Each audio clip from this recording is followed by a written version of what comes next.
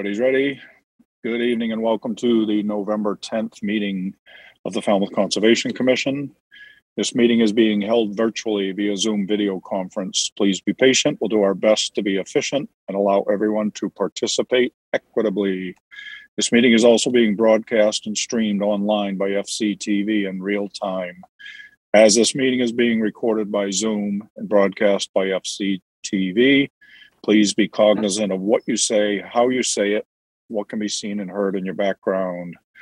The chair acknowledges the attendance of staff members, Jen, Kevin, and Kristen, and always the assistance of Alyssa, Mark, and Amy. We have a full board of commissioners tonight. Thank you for your dedication. And I'll remind you, about commenting. Wait till I call on you, please. And all votes done by roll call. So when I call your name, state your name and your vote, even if you made the motion in a second. To our public participants, at any time during this meeting, you may enter any comments or questions via the chat function. At the appropriate time, they will be read into the record. The link and further instructions are located on the agenda. And as per Chapter 20 of the Acts of 2021 regarding COVID-19, this allows for full public participation. Therefore, if you'd like to be heard on a specific hearing, let us know via the chat function. Then at the appropriate time, I will call for public comment. When you are selected, you will be moved into the hearing as a participant. As such, you must have your video enabled, be succinct, and respectful of others. Public comments will be limited to 3 minutes each. First up, kind of other business, just for anybody in the audience that wants to know, Hui at 86 Water Street is being continued. So you may not want to hang around if you don't have to. Next up, vote minutes. We don't have any minutes. Next up is our request for determination of applicability. First up, DJ Boss and Deb Nez, 26 Associates Road, Falmouth, Mass, for permission to replace an existing brick patio with bluestone within the existing footprint. Mr. Newton. Mr. Chairman, staff recommends a -2 under the state and a -3 under the bylaw. Resource area boundaries are not confirmed. Bird, so move. Second. All right. We have a motion and a second to accept staff's recommendation. Just a question, is this the same property that has got an order conditions for a rebuild? No, this property is just having work done on a small staircase on the beach, but it's not under an order of conditions. Okay, just curious. The name looks familiar. Okay, we have a motion and a second to accept staff's recommendation. Betsy? Gladfelter, aye. Courtney? Bird, aye. Matthews, aye. Kevin? O'Brien, aye. Maury? Hawks, aye. Pat? Harris, aye. Peter? Walsh, aye. Steve? I can read his lips. It is unanimous. We have accepted staff's recommendation. Pat and I. Next. Thank you, Steve. Next up, Michael Ramel, 33 Davis Neck Road, East Falmouth, Mass, for permission to remove and replant a privacy hedge. Mr. Newton? Mr. Chairman, the staff recommends a -2 under the state and under the bylaw. Resource area boundaries are not confirmed. Bird, so move. Gladfelter, second. All right, we have a motion and a second to accept staff's recommendation. Betsy? Gladfelter, aye. Courtney? Bird, aye. Matthews, aye. Kevin? O'Brien, aye. Maury? Hawks, aye. Peter? Walsh, I'm sorry. I was Pat. Sorry about that. Nothing personal. Quite all right. Harris, aye. Steve? Pat.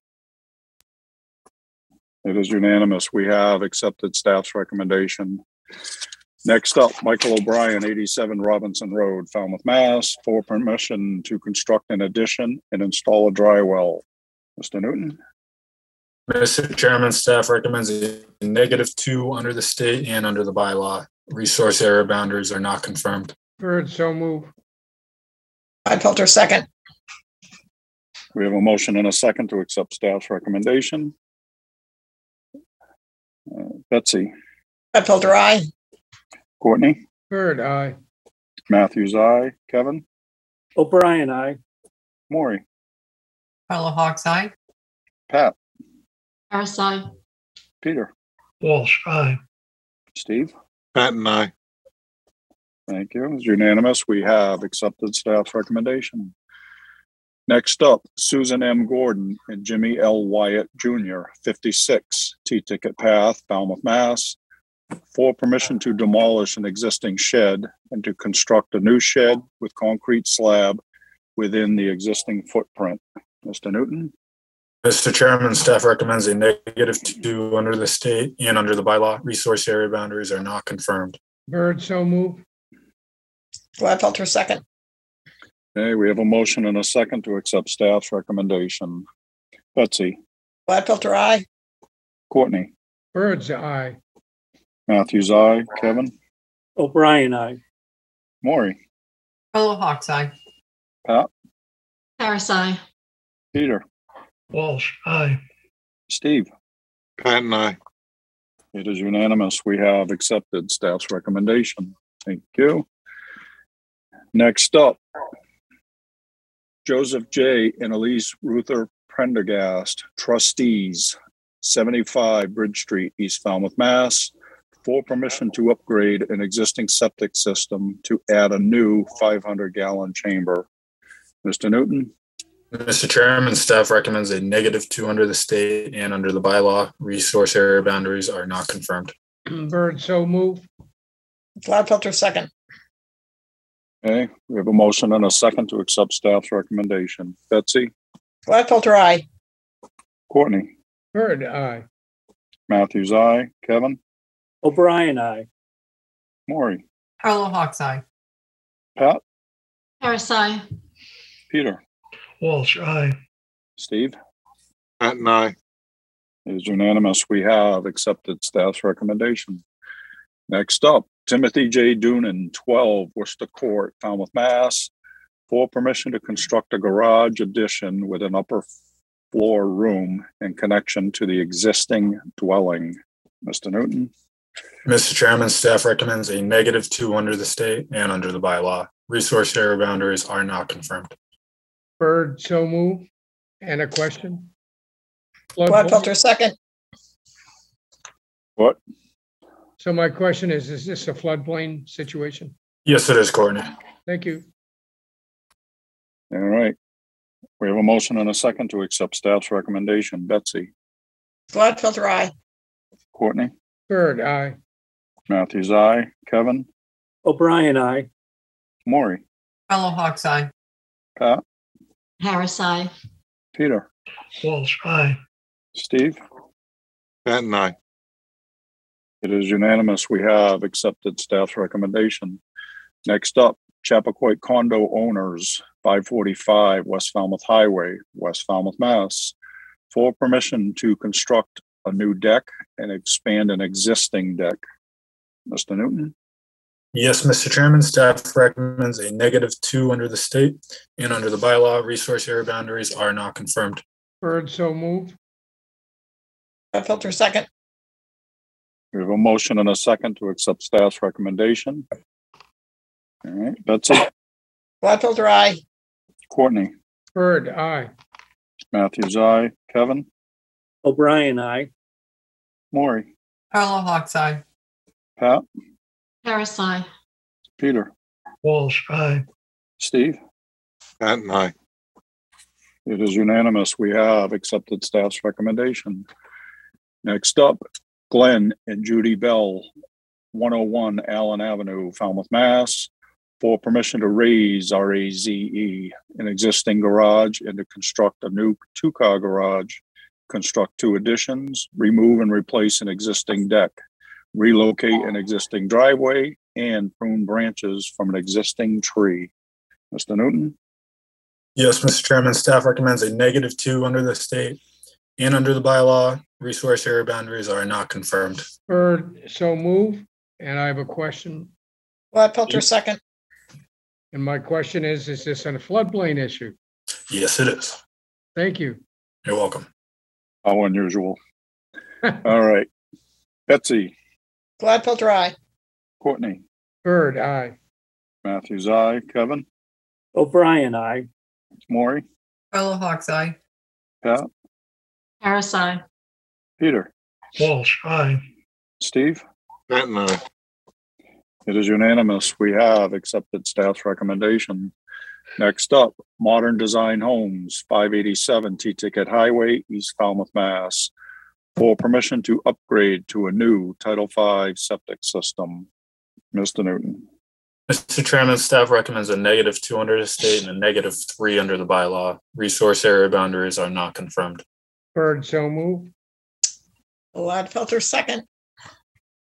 All right, we have a motion and a second to accept staff's recommendation. All right, Betsy, Gladfelter, aye. Courtney, Bird, aye. Matthews, aye. Kevin, O'Brien, aye. Maury, Yellow Hawk's Eye. Pat, Harris, aye. Peter, Walsh, aye. Steve. Patton, aye. It is unanimous. We have accepted staff's recommendation. Next up are requests for hearing under a notice of intent. All hearings of the Falmouth Conservation Commission are held simultaneously under the authorities of the Massachusetts Wetlands Protection Act and the Falmouth Wetlands Bylaw. Although a single decision of the commission is issued, it represents a separate decision under each authority. And as a reminder to the public, commenting is limited to 3 minutes, so I encourage you to stay within the purview of this board, which are the rules and regulations of the Wetlands Protection Act and the Falmouth Wetlands Bylaw, and how they pertain to a particular application. The chair reserves the right to stop any commenting that is disparaging or inconsequential to the hearing. First up, Daniel Celine and Chris Horiuchi, 95 Adamancet Road, East Falmouth, Mass. For permission to construct an aluminum dock within Coonamessett Pond. Jen? Yes, Mr. Chairman, I've promoted Jeff Ryther up as a panelist to present the project. I will be sharing my screen for Jeff tonight. And Dan, I see that you're in the attendees. If you want me to promote you as a panelist, please raise your hand. Okay, I'm going to share my screen so I won't see it. Okay, Dan, I'm just going to promote you up real quick and then I'll share my screen. Thank you. Here comes Dan Celine. Hi, Jeff. Hi, Dan. Hello, and, Jen. Yep, and now I'm going to share my screen for you, Jeff. Sure, there's Dan. Ryther, you're up, sir. Okay, good evening. I'm Jeff Ryther with BSS Design. I represent the applicant. The applicant is Dan Celine and Chris Horiuchi.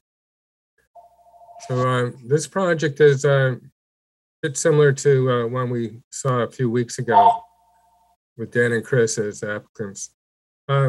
This is a wooden stairway down a steep bank with a crossing of the driveway road down there, but not with anything new, just crossing, and ending up onto an area which is mainly a launch float. Just want to go through a few things first before I get carried away. The resource areas on this site is land under a water body. We got inland bank along the shore and BVW. So the project is, again, the stairway. You'll see down at the bottom is a plan and profile of that. It's a 4-foot wide stairway down. Then it transitions after you cross the little driveway. It's only about 8 feet wide. And then we go out onto this this pier section, and then we have a launch area for just mainly kayaks and canoes. And I think in your notice of intent there, at the end of the narrative, there's a picture of the dock and the appurtenances. So this stairway starts up at elevation 64 and ends at 26. So it's or 38, and it's so quite a drop there. And so we fashioned this stairway to go down that. You'll see that in the profile. Changing across the street, we got the launch, and with that we have a plan and profile as well. It's just a continuation of the other two. Launch. Next is this is held up. It's smaller gauge. It's a 1.5 inch pipe. There, you'll see it in the plan view. You can see all the pipes on that for support. The launch, the surface has got what they call a non-skid shear step, and that keeps you from flipping into the water at the launch.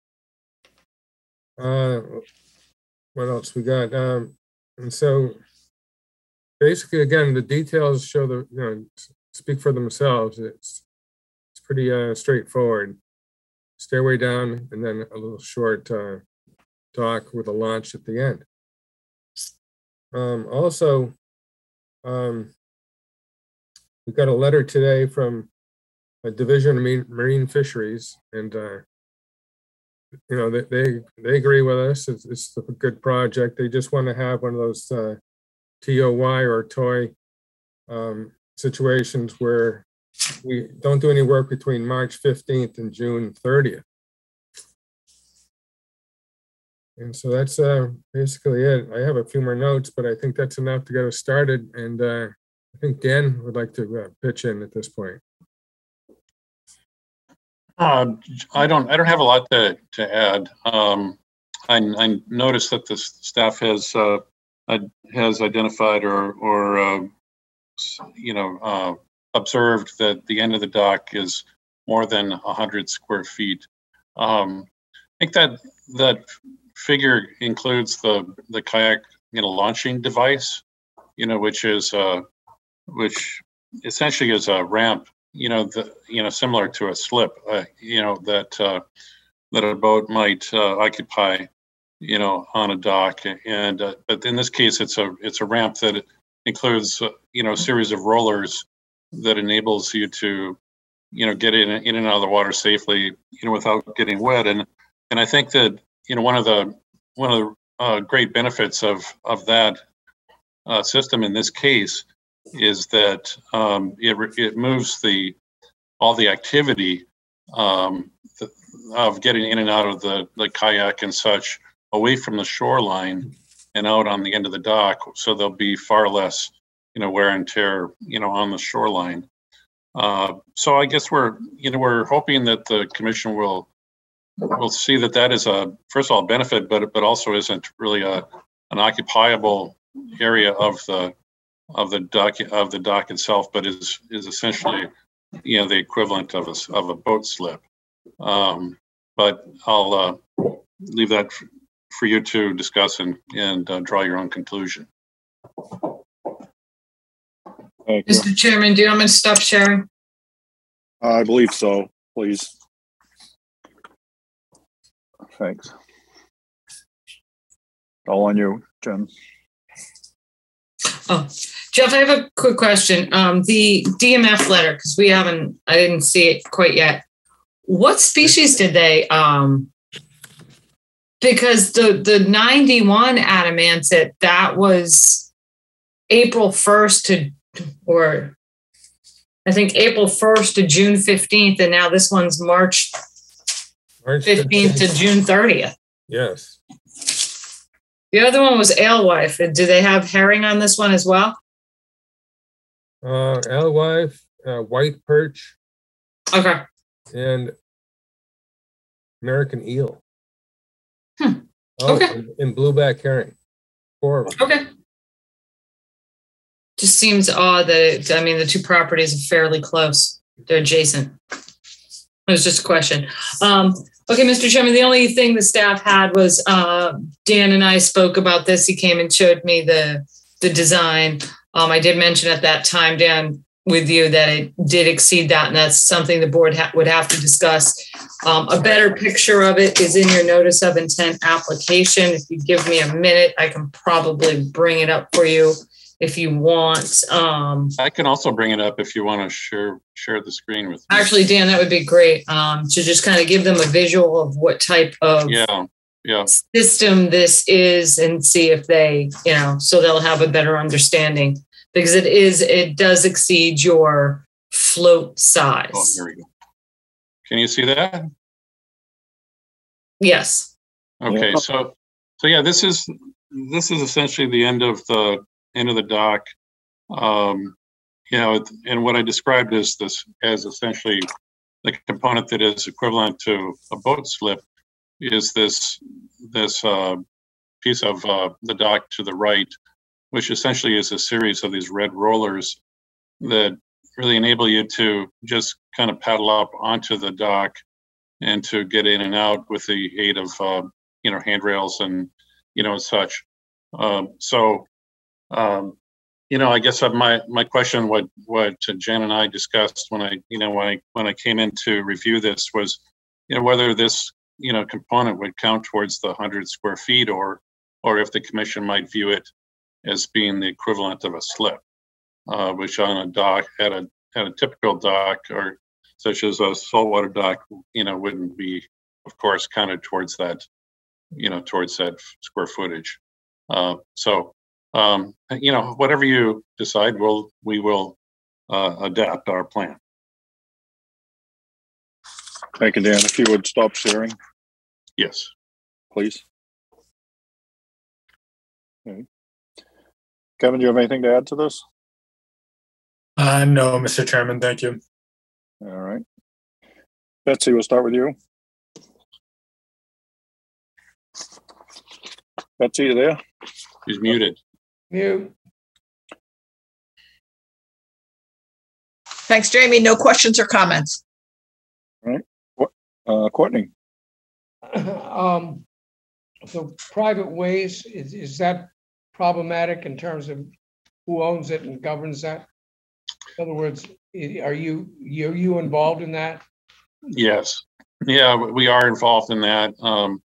I can't speak to the legal issues there, but Robert Ahmed is also a resident of this neighborhood and has been a trustee for the seller, the fellow who sold the property to us, has advised me that there are no issues related to our installation of a dock across the driveway. Yeah, my only issue would be, when we're got a notice of intent, and you've got a private way and you're not the owner, is there some need for permissions? That's all otherwise the project's fine from my standpoint. I would say that I'm the only, our family is the only active user of the driveway. Yeah. It only serves our property, so there shouldn't be any functional, issues. Jen, do you have an issue? Yeah, didn't you tell me there was an easement across there for you? I don't think it's an easement per se. When we were out on site? No, I didn't describe it as easement. I think it's just a matter of the deed, which provides us, the rights, to do what we're looking to do here.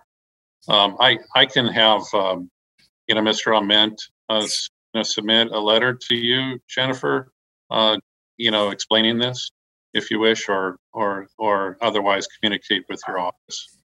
When we were on site, though, you said something, maybe not an easement, but you said you had the deeded rights to put a dock in. Yes, we have deeded rights. Okay, yeah. So I think that's what we would need. What if the board wants that information, that would need to be provided. Yeah, I'm happy to submit a copy of my deed. Okay. Yeah. I have no other questions. All right. Mr. O'Brien. No questions. Thank you. Maury. I just had two. One was, do you have an issue with ice? Is this going to be removed or bubblers or something? Well, maybe Jeff could advise on this. I'd be interested in installing a bubbler, but I know that it requires power, to the dock. I'm not sure how that power would be provided.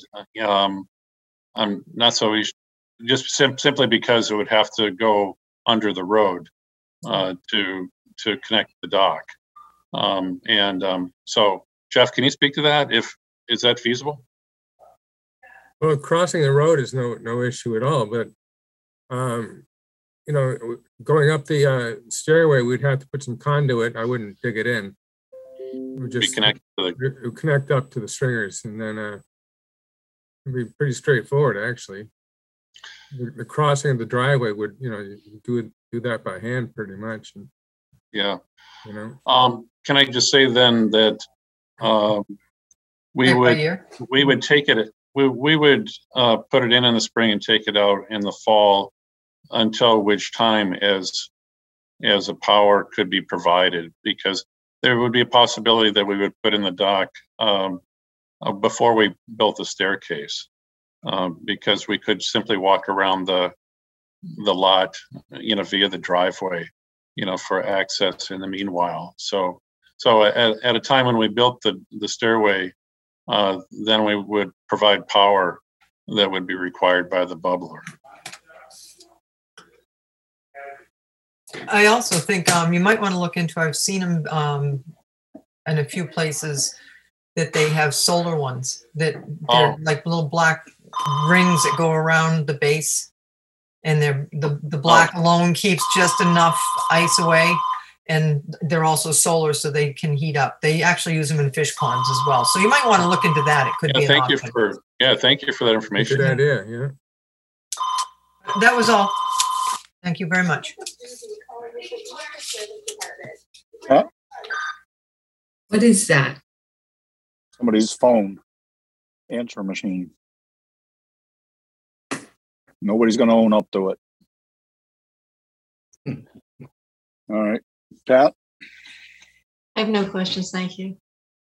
Peter? I have a question. On the drawing, it shows a landing cross section. And is that on the water side of the road or the step side? That's going up the steep slope. That's on the landward side. And it just, I think it does say landing cross section. So there's 3 landings on the stairway down, sort of break up the pitch. And that's what it says there on the section. It's on the upland side. It says the type of wood on the handrail and stiffener. I don't see any type of wood for the posts specified.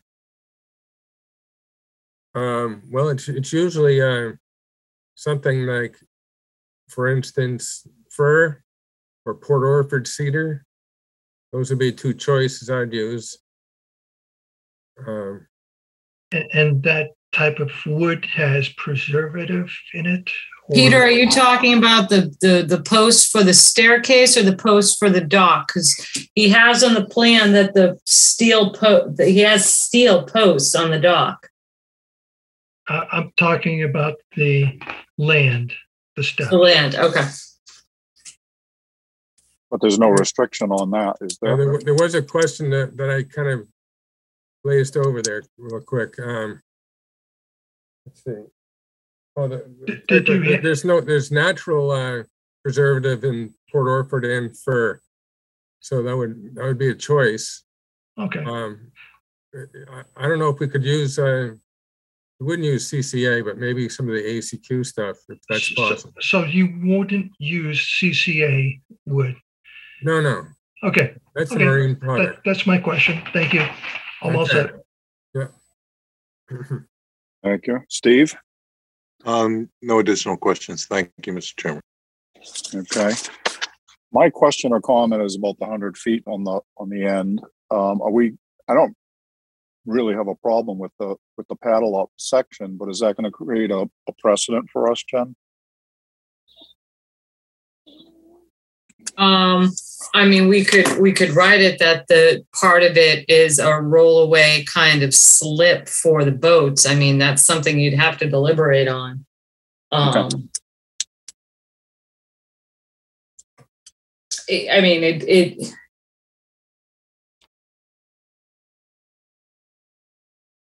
and we could just make findings that that's part of the boat slip, I guess. You know, because it is acting like a slip, but then are there going to be kayaks like tied up and floating in the water? Dan, no, you're just going to have that one kayak on there. Right. Well, you know, there might be a rack, you know, that would also be that would just be an attachment to the dock. I mean, those are available. But I just want to, yes, all the kayak storage would be on the dock.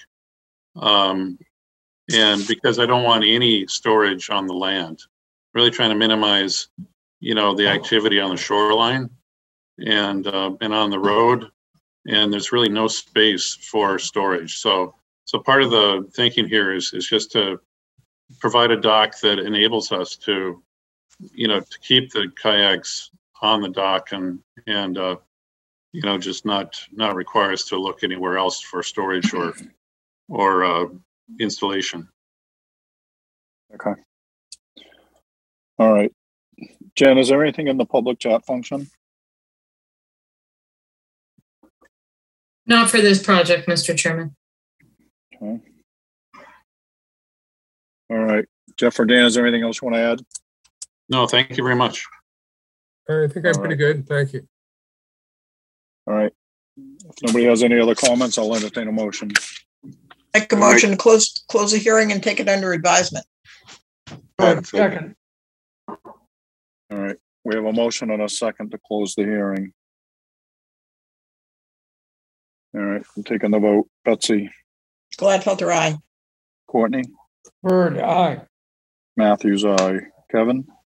O'Brien, aye. Maury. Carlo Hawks, aye. Pat. Harris, aye. Peter. Walsh, aye. Steve. Aye. It is unanimous. We have closed this hearing. Thank you, gentlemen. Thank you very much. Thank you.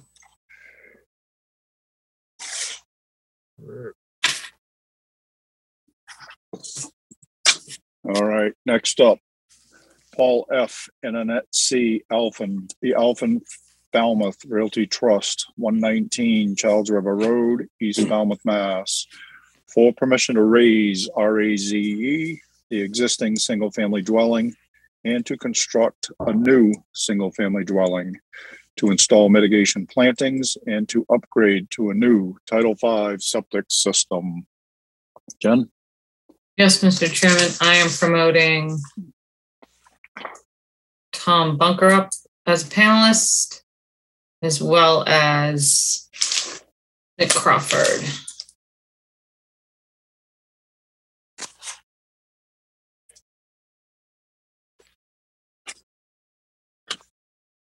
All right. Where's Mr. Bunker?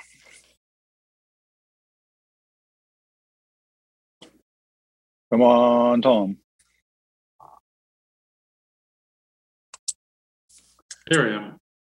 Don't be shy. Come on in. Yeah, all right, thank you. You know, water's warm. My computer's working a little slow tonight, so took a little time. Anyway, yes, my name is Tom Bunker, BSS Design, and we prepared this plan with the help, of course, of Genic Studio and Crawford Land Management. And so I'll get right into it, if I may share my screen. Please do.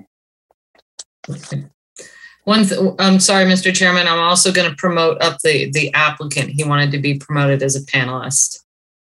Okay. And I can't do that while Tom is sharing his screen, so okay, I'll stop. Yeah, sorry about that. No problem. The team player. Thanks. Okay, Mr. Alphen.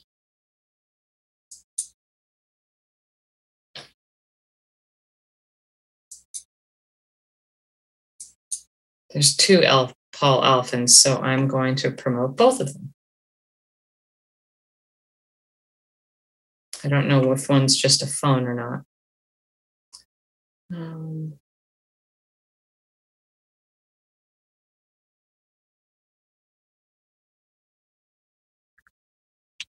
Okay, Tom, you can share. Okay, thank you. Thanks, Tom.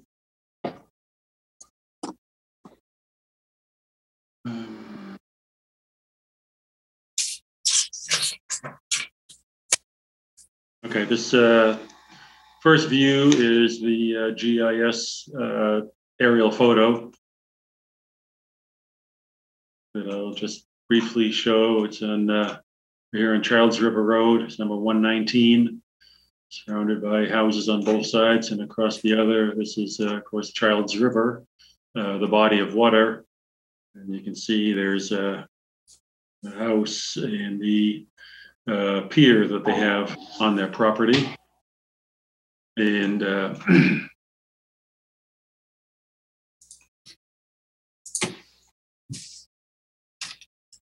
back off a little bit there. So the resource areas we have is listed in the staff report. It's easier to read than mine, my narrative. We have land under a water body being Childs River, but it's not classified as a river, and here it's just a tidal inlet, so it's not subject to the Riverfront Act. We have a salt marsh along here at the base of the riprap, the stone rip seawall here. This is all in flood zone up to this purple line here. It's flood zone AE, elevation 13. Here, this steep slope going up is steeper than 4 to 1. So the flood zone is just about at the top of the bank, but the coastal bank does go a little bit higher up to the point of where it flattens out. So you can see that's just at elevation 13.4, 13.5, a little bit higher up here. It gets up to up close to elevation 15. The coastal bank does, that is. And we have the land subject tidal action, 50-foot zone A, land under a water body, 75-foot zone A, salt marsh, 100-foot zone A. And so that zone, last zone A, covers almost the entire lot. And then there's land subject to tidal action. That was a typo there. It's a zone B, not a zone A. Here, of course, the coastal bank has 50-foot zones A, which is right here, coastal bank zone A, and then of course the total zone B for the coastal bank is halfway across Charles River Road. So this lot is small. Just looking for the lot size here. There it is. Yeah, only 9,800 square feet. So it's not very deep, and it's all within the A or B buffer zone of various resource areas. So there is a stone seawall down here up to about elevation 4 or 5, a licensed pier with the public access stairs on both sides, stone steps going up or down, whichever way you look at it, the bank, into this location. And there's another little bit of a wall along the top here, little concrete retaining wall of some sort. And the deck, which was added in a notice of intent, I think that was in 95, that deck was added. And we have the house, driveways. There is a little septic system squeezed in here. It was done around 1995. And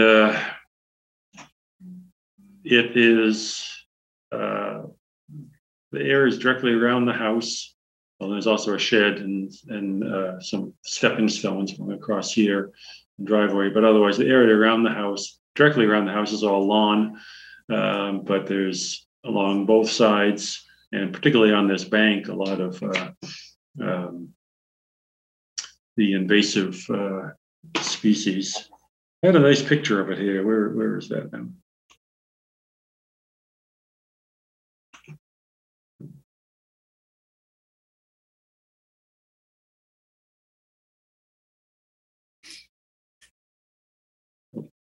That is it, right there. So you can get an idea of that bank, the stone steps going down, and the vegetation that we have going on here. It's yep, there, whoops, too close. There's the bittersweet growing in there. Nice, nice berries at the time I was there. But it's also down at the bottom, there's some of the native plants. And over on this north end, there's a stand of sumac, which I assume is a native sumac.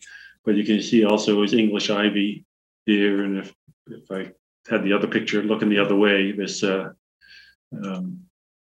corner of property right in here is the bittersweet is coming up along the property line here also.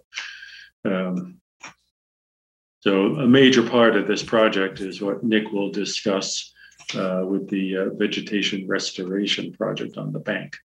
So the house is moving away from the water slightly, about 1.5 to 2 feet. You can see this green area I've colored in.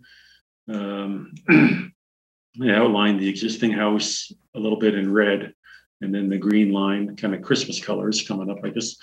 And then the garage is, the increase in size is toward the street.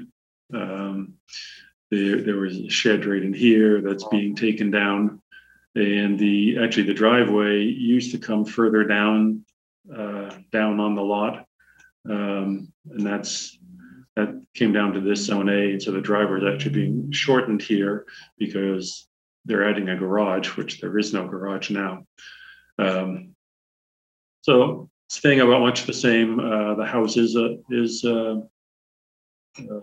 little bit bigger, but the mitigation calculations come out to there's a small increase in the zone B, mainly the increase in the zone B. So there's only about 70 square feet of mitigation planting required, but they're doing a lot of native planting in addition to the mitigation up the two sides and the vegetation restoration on the bank itself, which Nick will get into in a moment. And we'll just say the last thing that we have dry wells for the roof runoff down here. There are a couple of stone, it's mentioned in the narrative, a couple of stone steps through here, and the Alphans didn't want them anymore. So the lawn will just slope down around the corner to the top of these steps, which go down to the pier. The septic upgrade is just a single 3-foot wide trench parallel to the street line, and we are requesting let's go to the Board of Health for a variance. Actually, I think it might just be a local upgrade approval to come closer to the street line than what is normally required. And it is only 95 feet from the high water, but it's a better septic system in that it spreads the effluent out over a longer stretch of water rather than having it all concentrated in one location as on the existing septic system. And there is still 10 feet of clearance above the groundwater. I think unless you have any specific questions about this, I'll probably take my screen down and have Nick talk about the planting they're doing. Thank you, Tom. Good evening, everyone. Nick Crawford from Crawford Land Management. Bear with me for a second. I don't typically share my screen, but there we go. Can you see that? Yes, sir. Okay, cool. All right. So it's a fairly stereotypical restoration / mitigation plan. The restoration area consists of almost exactly 2,000 square feet, just over. between, like Tom said, an existing retaining wall and the revetment down below. That area is comprised of almost entirely invasive and or non-native species. Like Tom said, there is a small stand of sumac to the right-hand side of the property as you're looking at the water. So in order to revegetate the area, we have proposed, just for numbers' sake, 53 large shrubs and 60 medium to small sized shrubs along the existing stairway. Just to put that into perspective, since it's only 2,000 square feet, 53 large shrubs would be almost exactly 6 feet, I'm sorry, 6.5 feet on center in that area. And with the addition of the 60 small to medium sized shrubs along the staircase edge, that brings it up to 4.5 feet on center for the entire area that's being restored between the revetment and the small retaining wall that kind of serves as the perimeter to the existing lawn area. Also, as Tom had mentioned, the proposed landscape is nearly entirely native, with the exception of some, I believe, Annabelle hydrangeas that are out in front of the house towards the road. There's also 70 square feet of mitigation. That mitigation is comprised of, since it is only 70 square feet, sorry, I wrote all this down, obviously. 10 shrubs to fill in the 70 square feet. And in addition to that, there is a, what's labeled on Tom's plan as the topless cherry and a black oak that are closer towards the road that would necessitate removal for the installation of the upgraded septic system. And in response to that, we're replacing those with two 1.5 inch to 2 inch caliper red oaks, which are in the same family as the black oak, and 3 large viburnums in close proximity to the area where those are being removed. And I think that about sums it up.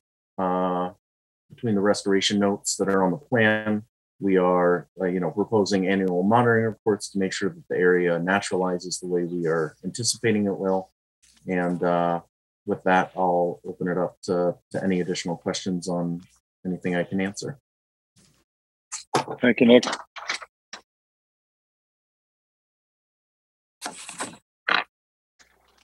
All right, Jen?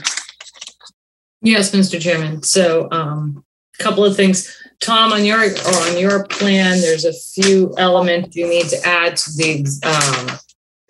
the existing conditions part of it. Okay. The walkway. There's a walkway. A front walk, and yeah. I have on the existing conditions. You have it on like existing conditions? No. If you're just going to go back and add that walkway to the existing conditions for me, please. I have the front walk on the plan, or unless I'm missing something. I don't see it. Oh, it's part of the driveway? I see what you're saying. Yeah. Okay, so, all right, so maybe, oh, and I see the other one. Okay, sorry about that. I missed that, Tom. And then the other questions, I think, or the other comments are to Nick and the planting plan, Nick. We need to change the notes on the plan for the monitoring because it kind of implies you're going to be planting them this year. So that's not possible. And then we have a lot of Carolina Rose again. So we'd like to see a little that replaced with some more bayberry and beach plum and not the Carolina Rose, because you got 60 Carolina Rose out there. And the more and more we see these plans, the more our coastline is just going to be dominated with Virginia and Carolina rose. So I'd like to see it a little bit more the beach plum and the bayberry in there, something that you'd normally find along that coast. All right, maybe we can reduce the width of the small to medium-sized shrubs along the existing stairway.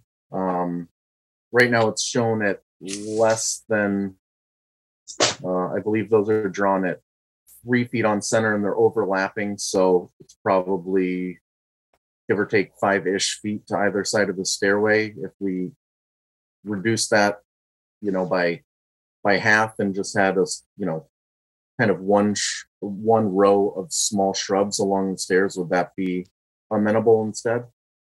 Yeah, as long as we're replacing the material with additional bayberry and beach plum, that's fine. Yeah, that's fine. I just want to make sure that the stairway doesn't get kind of overgrown and turn into. No, I understand that. That's fine. Yep. If you wanted to line the stairway with the rose, I'm not too, I don't mind that, but I'd like to see the other species beefed up a bit. And then the only other question or comment we had is there seems to be 2 additional floats on that dock that aren't on that Chapter 91 license. So Tom, can you speak to that?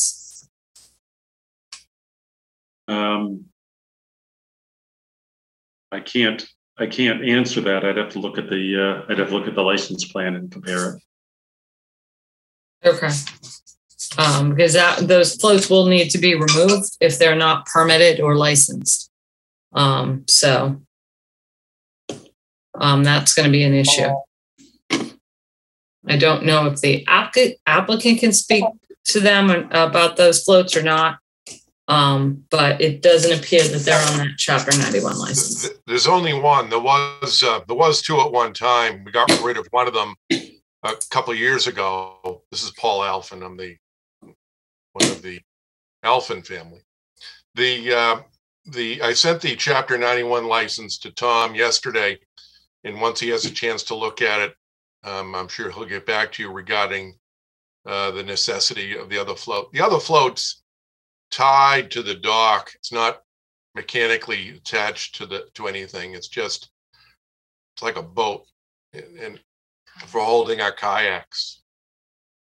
Well, all those floats, sir, do need to be permitted and licensed. They do show up in the 2020 aerial, so it hasn't been that long ago. And if you give me 1 second, I can look in this year's aerial. So they do need to be removed or properly permitted if they can be. Can't have extra floats out there. So that most likely is going to be a condition before the start of work that take place.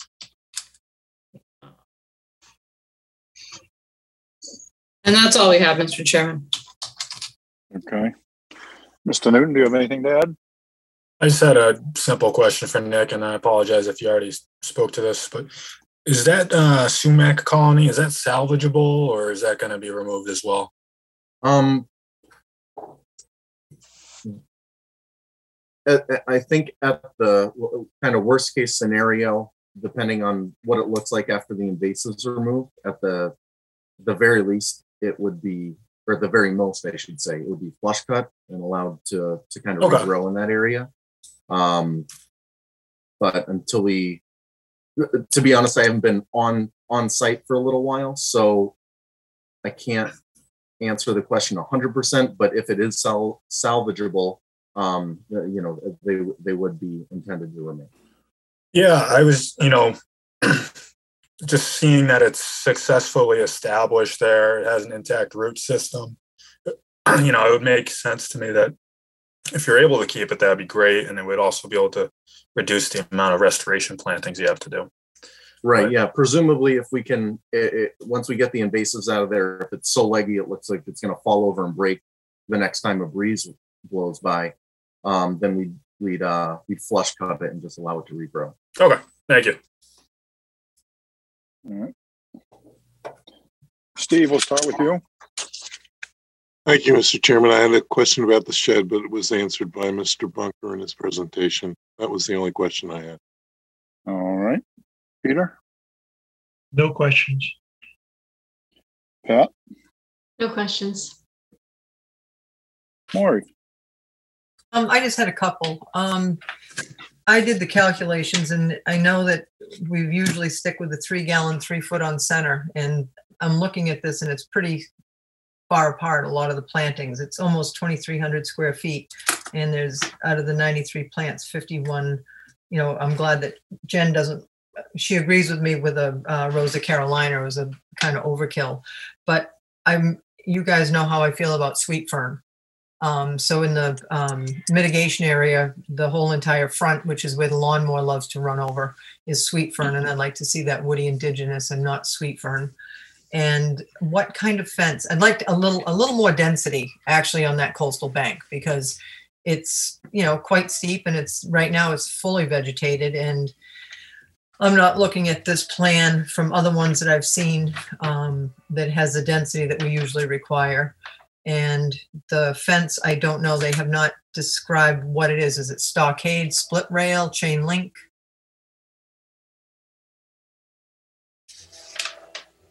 The current fence is stockade, and we plan to replace it with a stockade fence. So the stockade fence was a permanent fence originally? I think the stockade fence predates me. I don't know. We've owned the property for 27 years, and it's been there. It's been there. Okay. All right. So I'd like to see a little more augmentation, because there's an awful lot of fern. That's all. Thank you. All right. Kevin? No questions, Mr. Chairman. All right. Tom, did you guys apply for the Board of Health variance? We haven't. I'm not sure we've done that yet. Okay. Well, we need that to close, Jen? Mm-hmm. Well, we need a revised plan from the Crawford to address Moore's concerns and staff's concerns regarding the restoration of the coastal bank. So yeah, Nick, but I mean, we can always incorporate the variance once received. But Tom, when are you going to get that variance from the Board of Health? I'm sorry, I was looking at something. Probably within a couple of weeks. Okay, I don't particularly think you need the variance from the Board of Health to close, Mr. Chairman. There's no increase in design flow, correct, Tom? That's correct. And you're seeking the variance from the Board of Health for the setback to Childs River? The Childs River and the front, the street line. Okay, so the street line really doesn't matter to us, Mr. Chairman. And they meet the regulations on our end from our septic regs. So we'll just make sure that we put a note in that there's a variance from the Board of Health, and we'll have them send it over to us. Okay. Thank you. Courtney? I have no questions. Okay. Betsy? Thanks, Jamie. No questions. Okay. Jen, is there anything in the public chat function? No, Mr. Chairman. Thank you. All right, Mr. Bunker, what are you thinking? Just have to see what Nick thinks what time he needs to do a little bit. We can certainly revise the plans in time for the next hearing. So I know Thanksgiving kind of throws things off, but so if we revised our plan and submitted it by today, next week, which would be what, the 17th, is that Nick, I'm going to give you a little bit more time, and it's not you, but the first is completely off limits now that I've had to move Hui to the first. So we're looking at the 8th or the 15th. Now, I'm fine with that, but is there any way that it can be conditioned in order to pass it tonight, or agree upon a set number of additional large shrubs versus the other species that you're not keen on, or just the revised plan? Well, what was your square footage of disturbance on that bank? So I know, Maury, you said 2,300, but at least according to the CAD file, provided I did everything correctly, I got 2008. So presumably if we have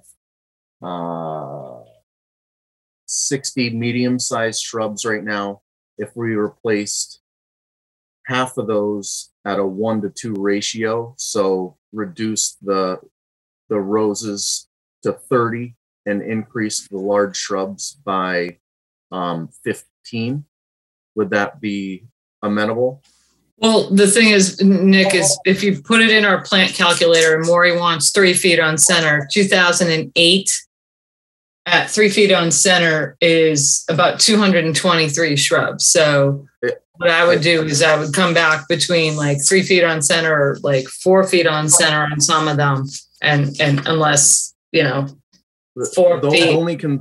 The only concern that I have is that these shrubs do at maturity are at least 8 feet in diameter. So planting them at 3 feet would, at least in my opinion, I haven't seen an 8-foot bayberry in diameter on the coast, but I understand what you're saying. But I think you're going to have to come somewhere in between what some of the commissioners are looking for, what the staff's looking for. And like I said, we make it really easy on ourselves. We put it into a plant calculator. I get what you're saying. At 4 feet on center, I'm looking at 125. So you're kind of close to that.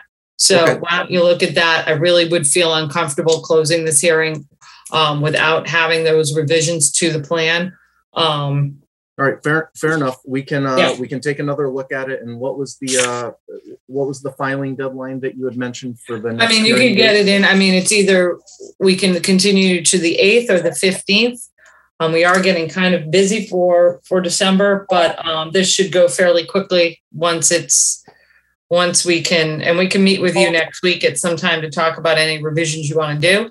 It should be fairly easy. So obviously the deadline for the 1st would be the 8th, and the deadline for the 15th would be the 1st, and the deadline for the 15th would be the 8th. So the 1st of December, we'll set up maybe a site meeting in the meantime, and get the plan revised in order to get it in just after Thanksgiving. Yep, and then you'll be on the December 8th. Okay. So Jamie, may I make a motion? Please. At the request of the applicant, I make a motion to continue this to December 8th. Third, second. All right. We have a motion and a second to continue this until December 8th. Are there any other comments, questions, input? I have another question.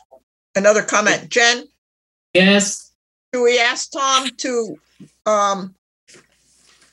submit anything about the float, resolve the float issue? As long as are going to have a continuance? Tom, can you submit something to resolve the float issue?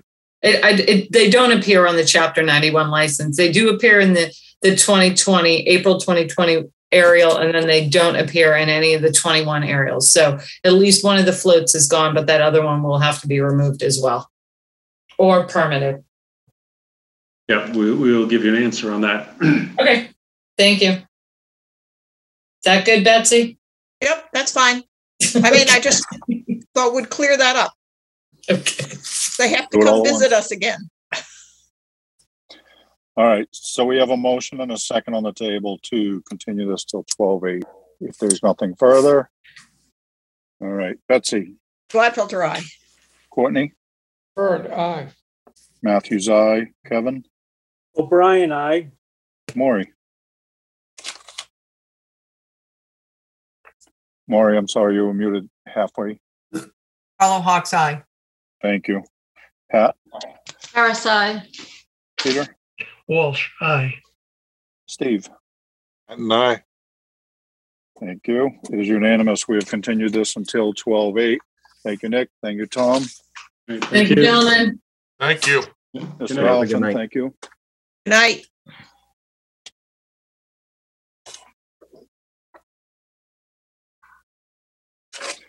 All right, next up, continued hearings under a notice of intent.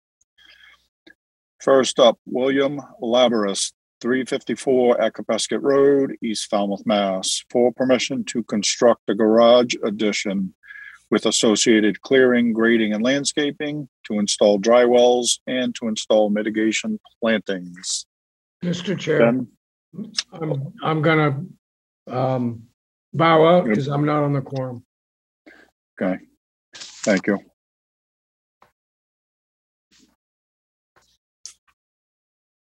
Mr. Chairman, I've promoted the applicant up to address the commission, and I can share my screen if they're not able to. Thank you.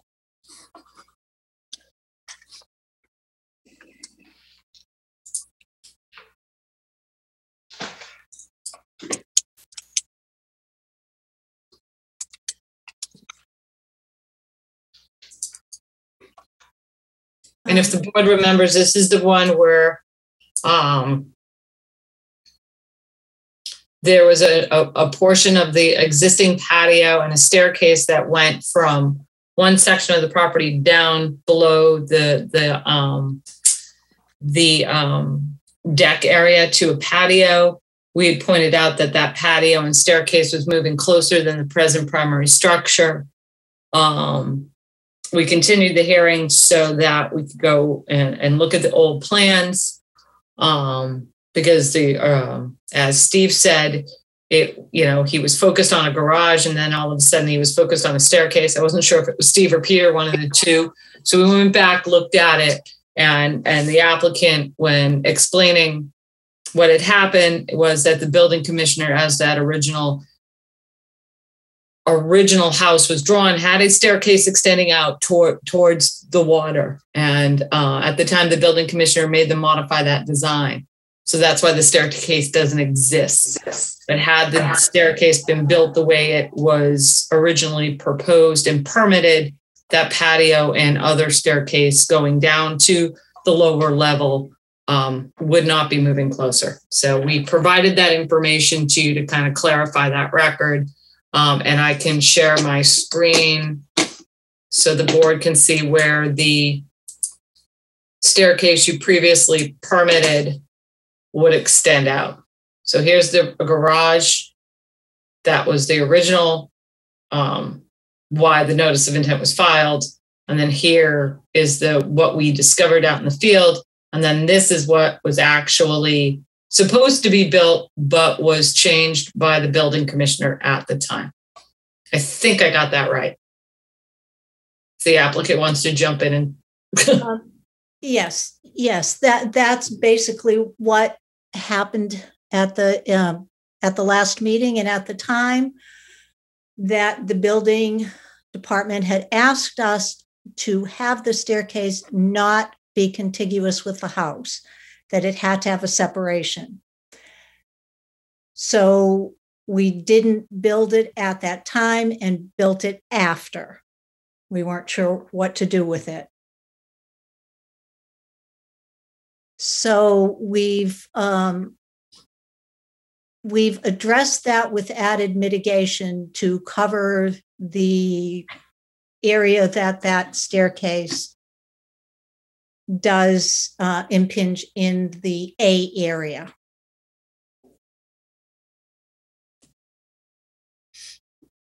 I'm not sure what else you would like, if you have any questions for me or anything you'd like me to add. May I make a motion, Jamie?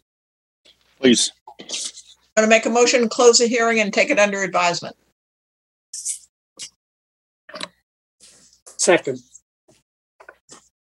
Does anybody have any Chairman, comments is there a questions? quorum on this? Yeah, it's all of us except Courtney, and he's gone. Thank you. Yeah. Any questions or comments? All right. No questions. All right, we have a motion and a second to close the hearing. Betsy. Oh, wait a minute, stop, hold on. I'm sorry. Jen, is there anything in the public chat function? Not on this project, Mr. Chairman. Thank you. Sorry, I almost skipped a step. Betsy? Gladfelter, aye. Matthews, aye. Kevin? O'Brien, aye. Maury? Fellow Hawks eye. Pat? Harris, aye. Peter? Walsh, aye. Steve? Pat and I. Thank you. It is unanimous. We have closed the hearing. Thank you. Night. Thank you, Night. Chairman and the board. Good night. Have a good night. Next up, George Topulus, 83 T-Ticket Path, East Falmouth, Mass. For permission to construct an addition, reconfigure the driveway, renovate the deck stairs, and all associated clearing, grading, and landscaping. Jen? Sorry about this one, Mr. Chairman. The applicant is requesting a continuance until December 15th. So moved. Second. All right, we have a motion, a second to continue this till 12:15. Betsy? Gladfelter, aye. Courtney? Bird, aye. Matthews, aye. Kevin? O'Brien, aye. Maury? Fellow Hawks eye. Pat? Harris, aye. Peter? Walsh, aye. And I have a question. Has this ever been opened? No, it No, hasn't. Peter. Peter.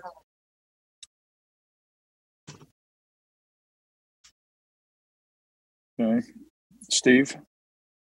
Pat and I. All right, it is unanimous. We'll continue this hearing until 12:15. Bear with me one second.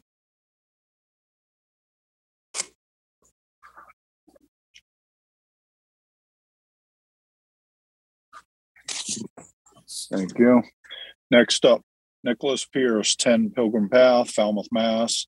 For permission to conduct grading within FEMA designated flood zone. Jen? Yes, Mr. Chairman, I am going to promote Stephen Cartwright up as a panelist to present his project. I see the property owner is in the panelist. Mr. Pierce, if you would like me to promote you up as a panelist, please raise your hand. And he's raising his hand, so I am promoting Mr. Pierce up, who is the property owner, as a panelist as well. And Jen, may I ask you a question? May I have a DEP number?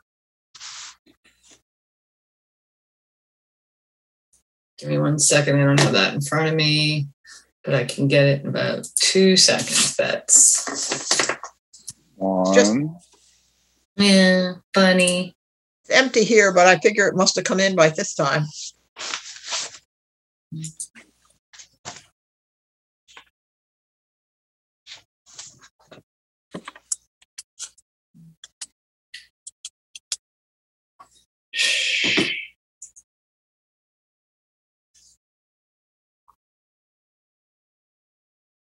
Ten Pilgrim Path, I'm not even seeing on here.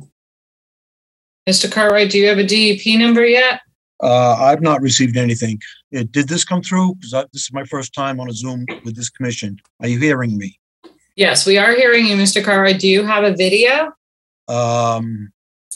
I'm looking at a screen, but I'm not sure how to activate it. I was told I'm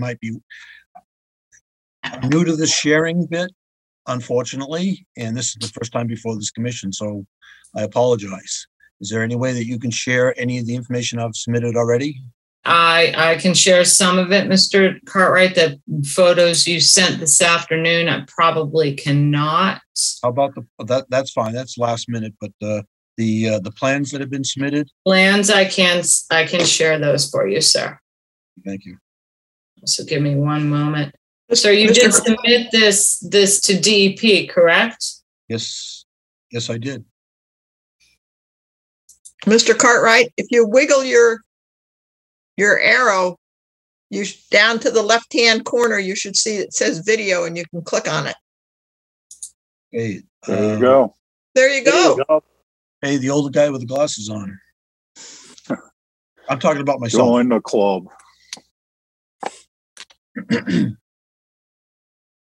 Okay, one second, Mr. Cartwright. Okay, we do not have a DEP number for it yet, sir, and I would check with DEP because I'm looking back to July and I don't even see you listed on here. So you definitely do need to check with DEP and see what happened to your application, because we won't be able to close this application until we get a DEP number because they assign all the file numbers. Of course. I will take care of it. Thank you. So right now I'm going to share the supplemental existing conditions because I don't think that changed. It just has your arrows on it, and that's the latest plan you submitted.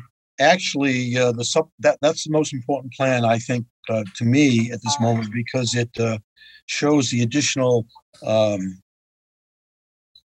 conditions that exist that I think have contributed to the concerns of the abutters. Yeah, I know, but I think the other plan that you submitted shows. Okay, I have to. It's a blend of both. Rotate these. The other plan showed primarily the Mr. Pierce's property pre-excavation and then post-excavation with proposed contouring.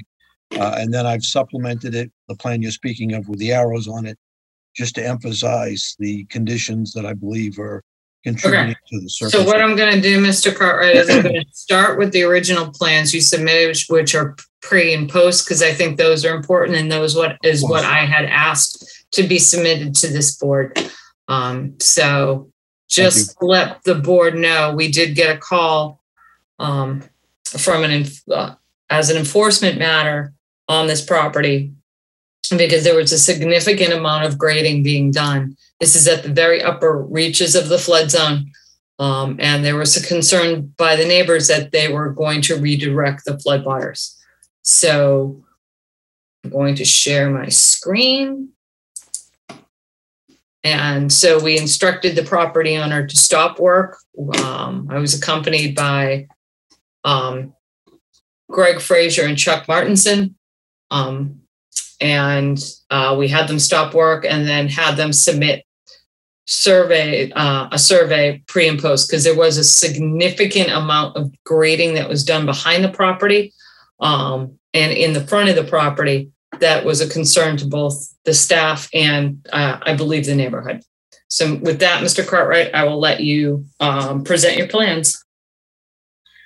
Okay. Again, good evening, members of the commission. My name is Stephen Cartwright. I'm principal of RAS Associates and assisting Mr. Pierce in this matter. The plans that you see before you represent results of the request by the commission as to addressing the work that was unpermitted.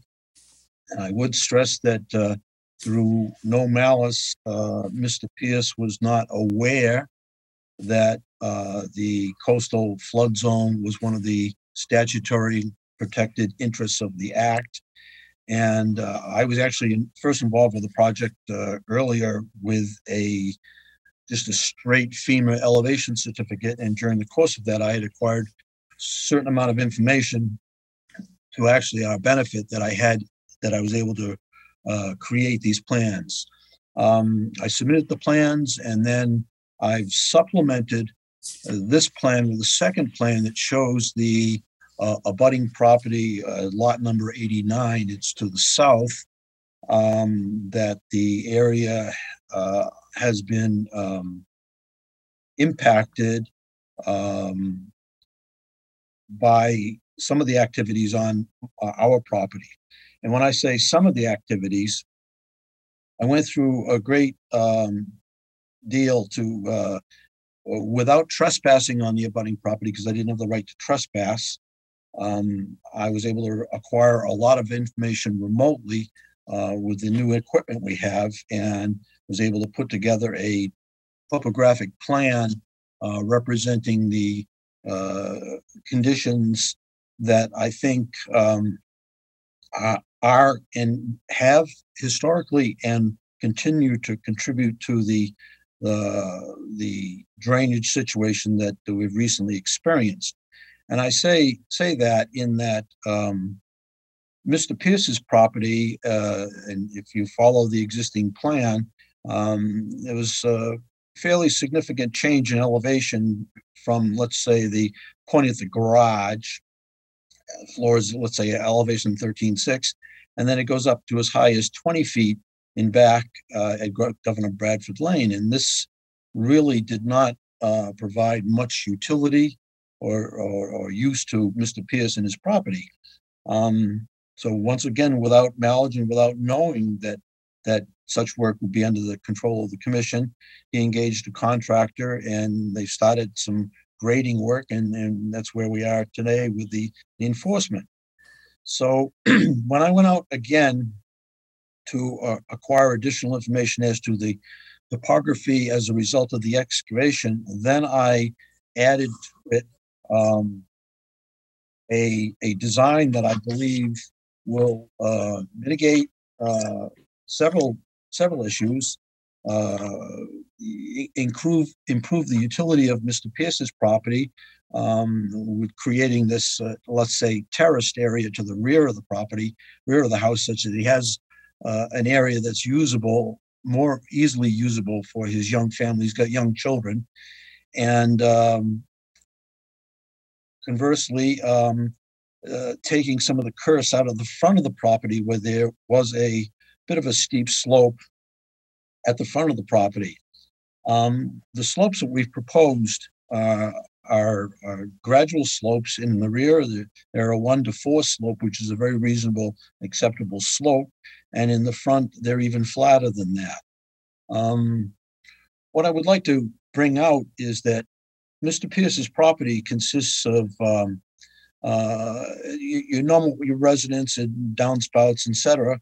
He has a stone driveway, and what I found during the additional survey that it's my belief, and if you look at the supplemental plan, which is not up quite yet, it's my belief that the subdivision roadway design actually was deficient in that the roadway runoff doesn't appear to reach the catch basins that are in front of Mr. Pierce's property and across the street as well. This is further impacted by the grading that's taken place on the abutting property and the significant increase of the impervious area on the abutting property. Although I didn't acquire data for the survey for the real property, I've submitted quite a few photographs that I think will be available to the commission. But I wanted to bring out that the abutting property is also in a flood zone.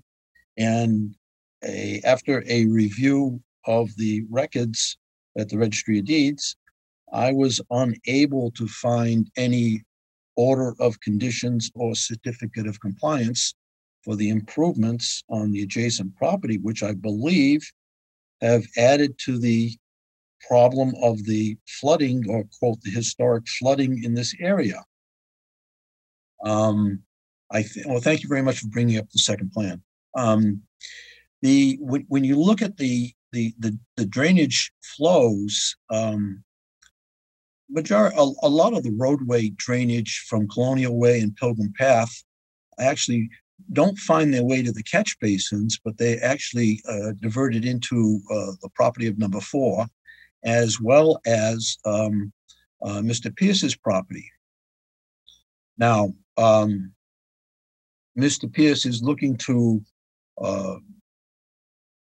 lessen the slopes, and we're proposing that any and all material disturbed will be stabilized with loam and seed. And then to the rear of the property, there's up on Governor Bradford, there had been a row of shrubbery that Mr. Pierce had installed. Again, what I would stress is that, and staff had brought this up in the report, that this is a private road, and we would obviously take into consideration the comments regarding staff. But what I would like to comment on is that the the staff's comment about returning the property to the pre-existing prior to excavation grade. On the plan that's up in front of you now, if you look on the property of Mr. Pierce, which is lot number 90, you see a red dashed line, and I've indicated that line is the limit of, or let's say the toe of the disturbed area that Mr. Pierce has accomplished, created. Anything from that red dashed line to the property line is existing overground now because the lawn's not been mowed, but a sod, not sod, but grassed area. And during the enforcement action, Mr. Pierce had his contractor install a cylindrical hay bale with silt fencing. And what I have observed, and you'll see in some of the photographs, and I know the commission have photographs presented on behalf of the abutter, but when I was out there taking photographs, I noticed that there was an area of the silt fence that surprisingly one area had been breached, and it appeared quite violently breached. And when I say that, in that I am conceding that there is runoff from Mr. Pierce's property. What I would suggest that in this recent storm events and such, that the runoff from his property, of course, did reach a certain portion of the runoff reached this lower area. But what is evident in some of the photographs, there's only one small area of, let's say, erosion that occurred on Mr. Pierce's property in the vicinity of that small, short retaining wall. And I was quite shocked when I saw the photographs of the abutter where there was a ponded area. But then I started looking at the conditions that exist on the abutting property, where all of the roof leaders drain to this area. The significant patio pool area all drain to this area. And furthermore, and in addition, the abutting property has a bituminous paved driveway, which obviously is running off as well. Unlike Mr. Pierce has a stone driveway, and it's my belief that obviously there has been some impact by the ponding, but I don't believe it can be all attributed to the work that's been done on Mr. Pierce's property. And what we would like to do is to utilize the design that I proposed, along with sound practices and obviously any conditions that the board would issue, and to resolve the situation in a reasonable and timely manner. Time is against us in this time of the year. Should the decision board decide to proceed with an order of conditions, we'll have to make whatever efforts that we can make to stabilize do the grading and stabilize the work over the winter time. I don't know if it would be done in a timely manner to get any winter rye or anything else to assist, but we'll have to accomplish some mitigating factors to address this runoff. One comment I think I saw on an email from either Alyssa or staff. On my drawing, I had neglected to indicate a small air conditioning unit, which is adjacent to the bulkhead on the south side of the house. And also there's a very small brick step entrance to a doorway at the northwest corner of the garage that I hadn't indicated. I think it's a very minor in nature. The AC unit is up on stilts. I'm not sure if that was because of the flood zone or not, but it's very close to being at the level, being above the flood zone, but that would be subject to further checking. other than what I've indicated and such, and I've probably been a little too wordy, I would hope that the commission would consider what we've proposed. I would concur with staff that the comments made by the consultant for the flooding property as far as the compensatory storage would not apply. This is not an inland flood zone. This is a coastal flood zone. And so I would concur with staff on that. In doing the calculations of the grading as such, and there's also been some material removed, some boulders and such. There's actually a net increase of the capacity of the flood zone, such that it's my belief that the floodwaters, should they ever reach this high, won't the work that we're doing won't impact any of the abutters. Other than that, I'd be very happy to answer any questions if the board commission may have, to the best of my ability. And you're probably tired of hearing me, but please continue. Thank you, sir. Jim, do you want to stop sharing? Actually, I want to continue sharing for 1 minute, Mr. Chairman, just so the board understands. So this is the neighbor's property. This is that low area right there. On the plan to the left, and I know you all can see my little cursor, this is what was existing. On the shared plan, if I may, with the red arrows, that shows the abutting property, the topography, which is. No, I know, but I'm at the existing, pre-excavation and other plans. Okay. If you go to the right, if the commission is looking, the dotted lines on this plan are what was created with the unpermitted excavation. So if you look at the 14 over there, this grade was pushed up and everything. And then they're proposing additional grading out there, which is the solid lines along with this rock wall. I'm going to stop sharing at this point. Mr. Cartwright did submit a number of photos that we forwarded to the board that came in around 4:15. Very late this afternoon. Yeah, very late this afternoon. We have not had time to analyze those at all. Understood. We are, I know there's a number of neighbors that may want to speak, but we are concerned with the flooding of the neighboring property.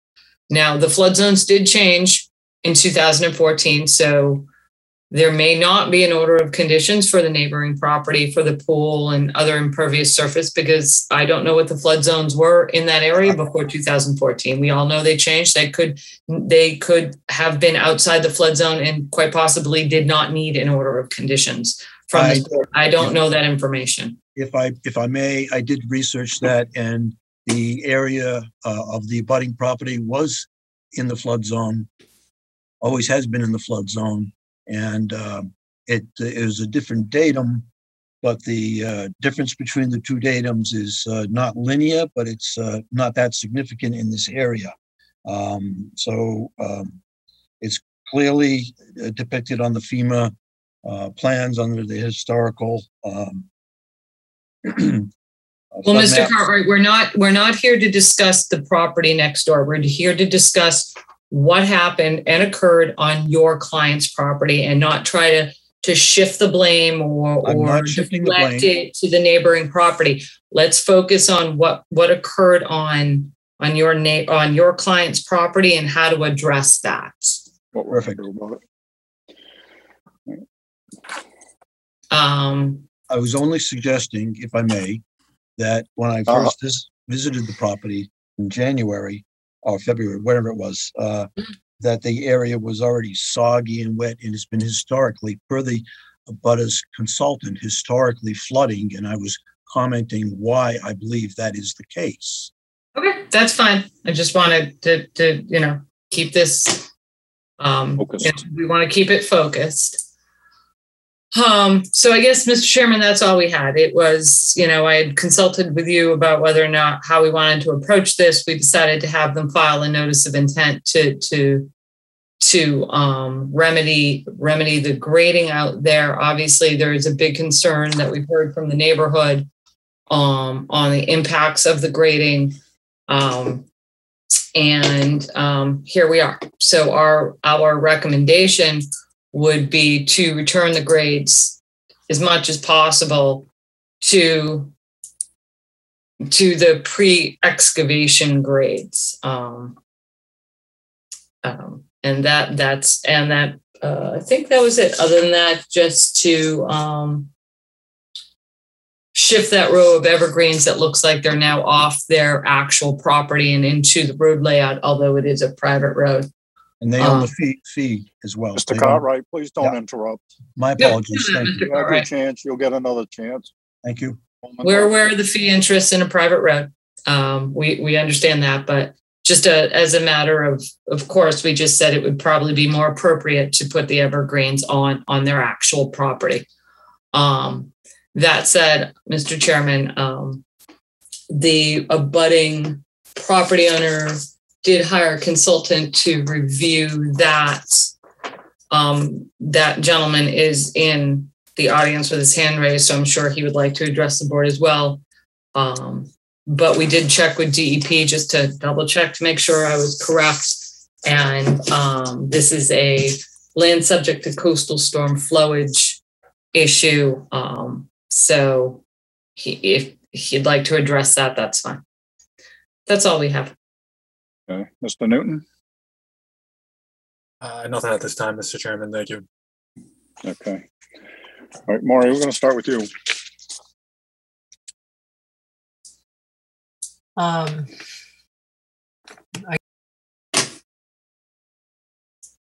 Maury, you're muted. Muted? Okay, unmuted. There you go. Good. You're Sorry. I have been away so long, I don't know how to do this. Anyway, I went out there and, obviously there's a lot of grade issues going on. Soil concerns, a lot of clay, no drainage, no dry wells. You can point fingers either way. The other house has so much impervious surface, but that's not the point here. The point is this is a project in front of us.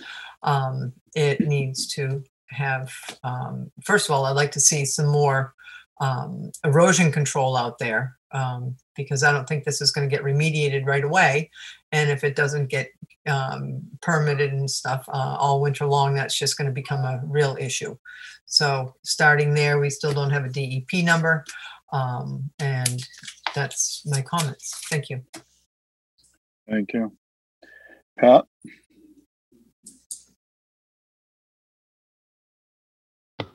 No questions at this time. Okay. Peter? No questions. Steve? No questions. Betsy? I'm a little bit unclear. So the plan in front of us shows for additional grading? Correct. To keep the grading that was done and do additional grading. In the front and in the back? Yeah, okay. Let me share my screen again, Bets.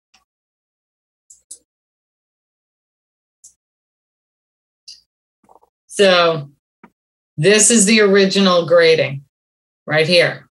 Right. Here's your 10-foot contour. Here's your 12-foot contour. Here's your flood zone contour, 15, 14. And then it goes, and then it rises quickly in the back. But the flood zone is at 15? Correct.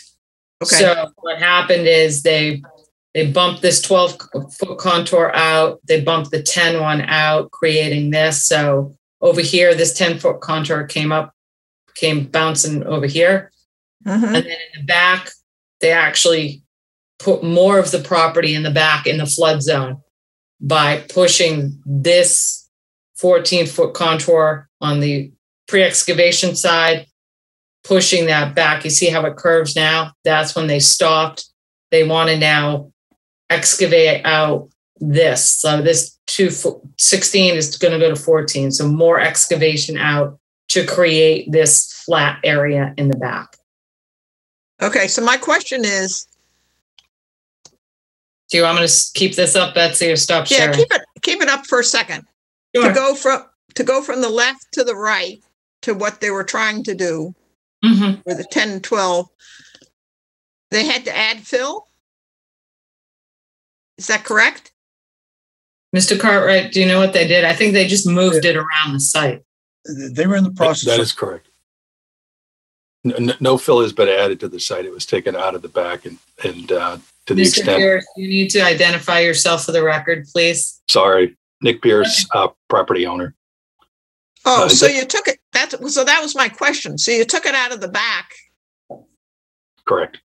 And put it in the front. And so now I'm circling back. So Jen, your recommendation is that they restore it the way it was?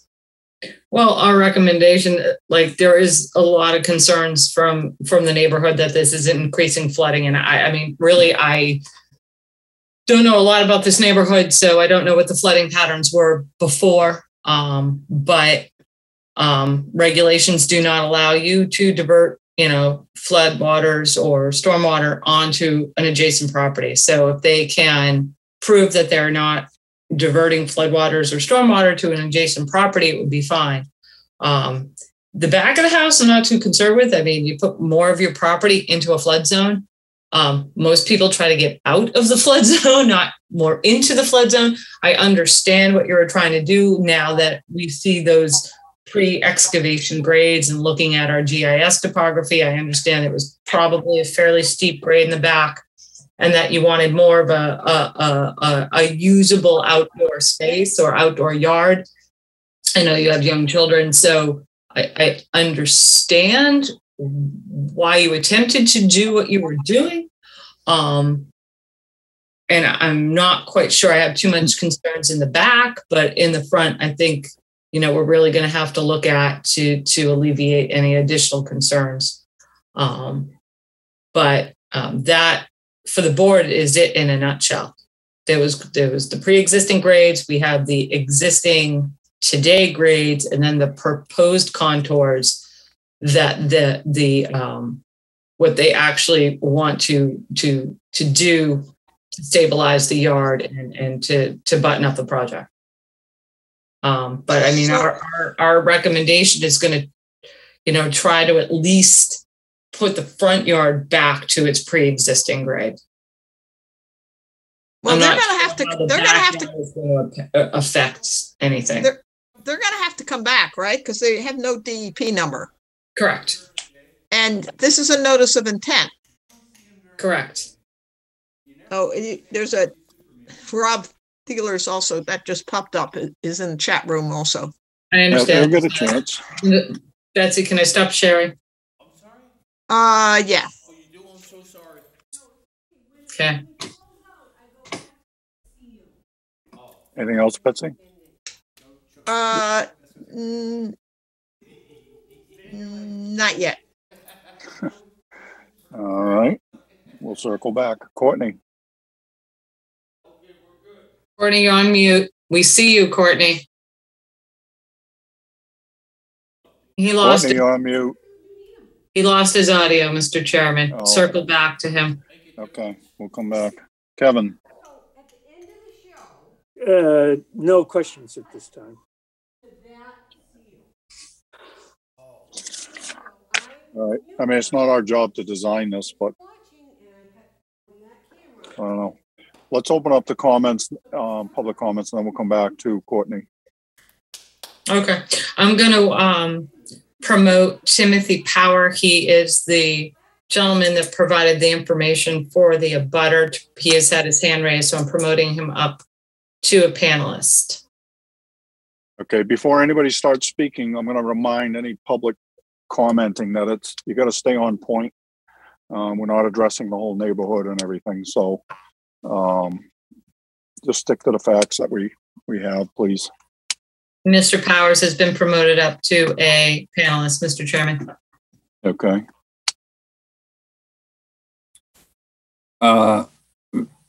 Thank you, everyone. Again, my name is Tim Power, professional civil engineer representing the abutter next door at 4 Pilgrim Path. We did submit a letter, which sounds like some of the members and the agent have read. So I wanted to touch on just some of the obvious.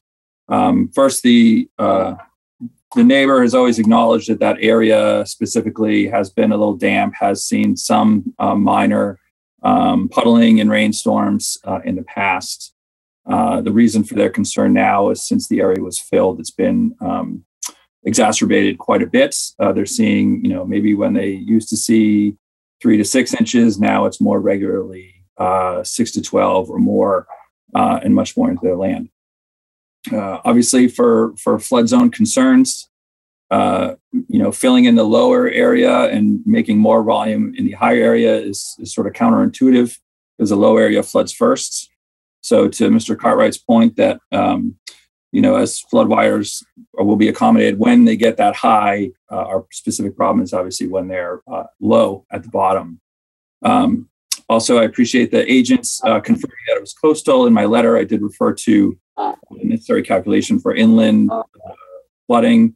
I did, however, want to direct everyone, and I'm sure no one has it handy, but there is a manual for commissions to look at in regards to coastal zone management.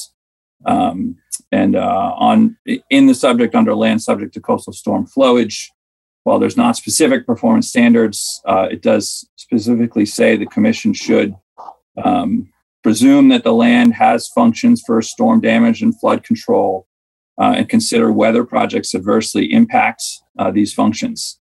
So while there's not an exact technical criteria on how to evaluate this, the commission is certainly well within their reasons to act to put this grades back to where it was. As we said in our letter, we're hoping the commission will at least add a condition to the order that the grades be returned back to their existing conditions. In that front piece, my client has told me a couple times they really don't have a problem with what the owner is trying to improve in the backyard and improve their lot. It's not the work. It's just that the work in that front corner has caused undue harm to their property. Thank you. Thank you, Mr. Power. Thank you. Anyone else, Jen? Yes, Mr. Chairman. Rob Thieler would like to make a comment, so I'll be promoting him up. But right now I'm letting Commissioner Byrd back in. And I'm on a delay. Okay, here comes Courtney. And I'm promoting Mr. Thieler up. And Mr. Thieler has been promoted up to a panelist as well.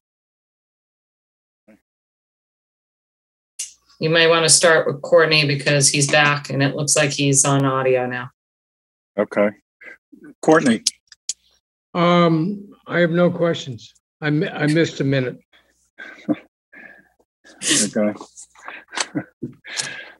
All right. Is Mr. Thieler up? Yep, he is. All right. Mr. Thieler, you're up, sir. Good evening and thank you. My name is Edward Thieler. Many of you know me by my middle name, Rob. I reside at 108 Colonial Way, Falmouth. I am an abutter and I have lived full-time at this address as my primary and only residence since April of 2000. My public comment is framed in terms of a question driven by two concerns that I will describe. My question specifically, what is within the purview of the Conservation Commission to review and mandate as part of bringing this project into compliance with applicable regulations and bylaws? And can some of my concerns be addressed through this process, or should I seek a different venue? For example, during the course of the work that began in April 2021 until the cease and desist order was issued, the property was deforested of trees and most of the shrubs.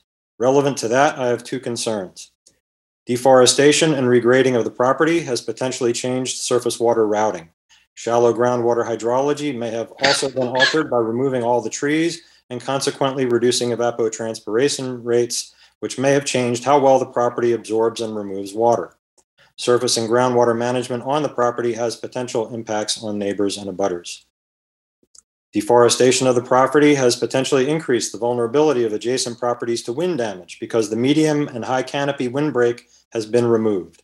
This is a concern for properties, including mine, downwind of newly opened space during the frequent northwest storm winds that we experience here. There is now an approximately 150-yard straight line of no canopy that extends southeast from approximately 14 Governor Bradford to 108 Colonial Way, including 4, 7, 10 Pilgrim, and 108 Colonial. Relevant to the comments that were made so far this evening, I can also state with certainty that both lots 89 and 90 on Pilgrim Path have experienced regular accumulation of water, flooding, if you want to call it that, in their front yards since we moved here over 21 years ago in April of 2000. It appears to me that the grading proposed in the plan dated September 2, 2021 would, in the absence of other measures, force surface water into adjacent areas, properties, the streets, etc. I would also like to address some of Mr. Cartwright's comments about stormwater runoff. During heavy rainfall events since the cease and desist order, I have observed and documented with photographs on at least one occasion a higher water level on the 10 Pilgrim Path side of the black sediment retention fence that the applicant installed this summer. That suggests to me that there is a lot of water that exits 10 Pilgrim Path to 4 Pilgrim Path and elsewhere. I would also add that prior to FEMA's 2014 firm, the streets of this neighborhood were not on the prior firm, which to the best of my knowledge was published in 1993. Thank you very much. Thank you, Mr. Taylor. Jen, is there anything else? Any other? I can address some of Mr. Thaler's. Okay. So Mr. Thaler, you said there's a tremendous amount of tree removal and shrub removal on the property, correct? Correct. That would be up towards Governor Bradford in the back. I know there was one big tree, I see it gone, but you're talking about up towards Governor Bradford Lane, correct? I'm referring to essentially all of the trees on the property. Okay. Pilgrim Path over towards Governor Bradford. There are a number of large trees, oaks and cedars in particular, that were removed as part of this prior to the cease and desist order. Yes. Okay. So, Mr. Chairman, I'm going to just quickly share my screen again. Everybody can see that. That's the near map photo, correct? Not yet. Can't see anything. Oh, I'm sorry. I forgot to hit share. All right. So, Now we see it. everybody see this now? Oh, yeah. Pilgrim Path. Here's the house. There's a large tree in the front, large oaks and shrubs in the back. That's April of 2020. And right here is Oh, my God. Ooh. August 2nd of 2021. Near map is such a great tool for us. So there have been a lot of trees removed. Unfortunately, wrong plan. Unfortunately, a lot of those trees up in this area, you can see the plan, may have been outside that flood zone because the flood zone goes this way. It comes up and comes down like that. So they would have been outside of our jurisdiction, I believe, at that time. I mean, I'd have to go back and really try to have Mr. Cartwright pinpoint those trees on his plan. It'll be kind of difficult, but if they were up closer to Governor Bradford, like they appear to be up in here, they may have been outside of our jurisdiction at the time. But that said, a lot of the concerns you have, Mr. Thaler, are within this board's purview and can be and will be should be addressed through this process. That's it, Mr. Chairman. Okay. Other public comments? No other public comments at this time. Okay. All right. Mr. Cartwright, do you have anything else you'd like to add or address? I would chime in on what Jennifer had mentioned about the flood line. When I first visited the property, I did observe some of the trees work that were existing and then had been removed, and it would be my belief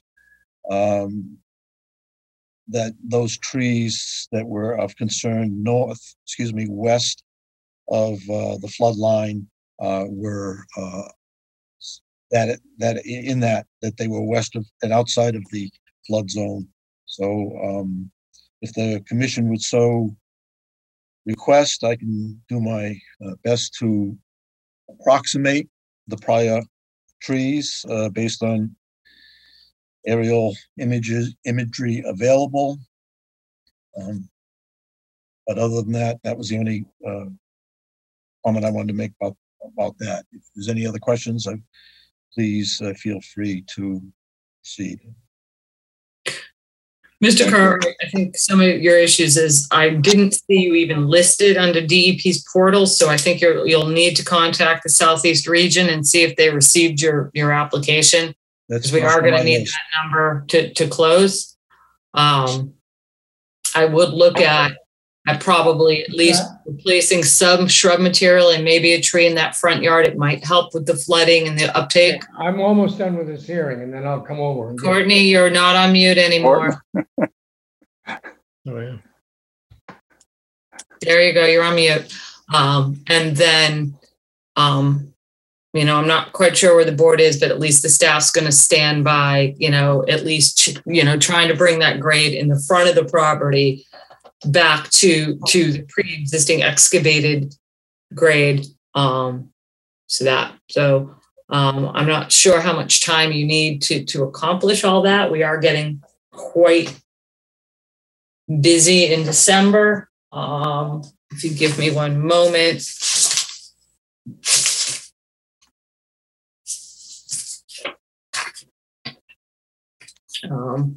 And obviously you heard the concerns of the neighbors, Mr. Cartwright, that they are concerned with the removal of all that vegetation on the property. So you may want to address that as well. Oh, how many things have I continued to the 15th already tonight? I'm gonna go more. I think 2.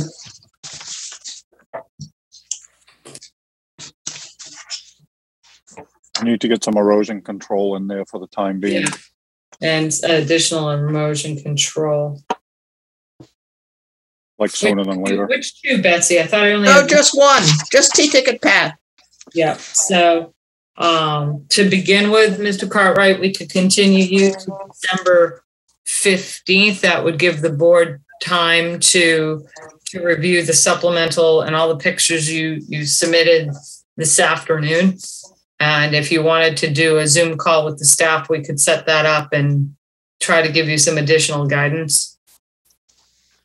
That would be acceptable. I'd need to think about how we can accomplish the restoration in the front. And did I understand that you were looking for trees to be, you said the front yard, were you referring to the Pilgrim Path or actually the rear yard as far as replacing the trees? Well, there was one large tree that was removed in the front yard, and you know that might actually assist with some water issues in there. Additional plants were put in the front, so you may want to consider that, as well as returning that front yard to the pre-existing grade. Thank you. Would you like, Jamie? Anything you'd like to add? I'm sorry, would you say that again, please? I thought you were addressing Mr. Pierce if he had anything he'd like to add. Sorry, the kids are going to bed. Hey guys, I thank you for your time tonight, and apologies for not coming to this commission first. We are very agreeable to moving the front grade back to where it was. Putting in trees, and we would love it if we could keep the proposed grade in the back as we've submitted. So I don't know how much time needs to be spent on, looking at the abutters. If we can all agree that putting it back to the original grade is the outcome, then, we're not going to fight it. We just would like to clean this up and do the best by the neighborhood and for Falmouth. Thank you for that. All right. You want a motion, Jamie? I need a request from the applicant. Mr. Cartwright, would the 15th work for you to start? Let's see how much progress we can get on the DEP front. Yes, it's acceptable. Okay. Okay, at the request of the applicant, I make a motion to continue this to December 15th. Bird second. All right. We have a motion and a second on the table to continue this until 12:15. Mr. Cartwright, I would encourage you to talk with staff if there's any clarification you need. Mr. Pierce, thank you for your cooperation. I'm taking the vote. Betsy? Gladfelter, aye. Courtney? Bird, aye. Matthews, aye. Kevin? O'Brien, aye. Maury? Carl Hawks, aye. Pat? Harris, aye. Peter? Walsh, aye. Steve? Aye. It is unanimous. We have continued this until December 15th. Thank you, everyone. Thank you.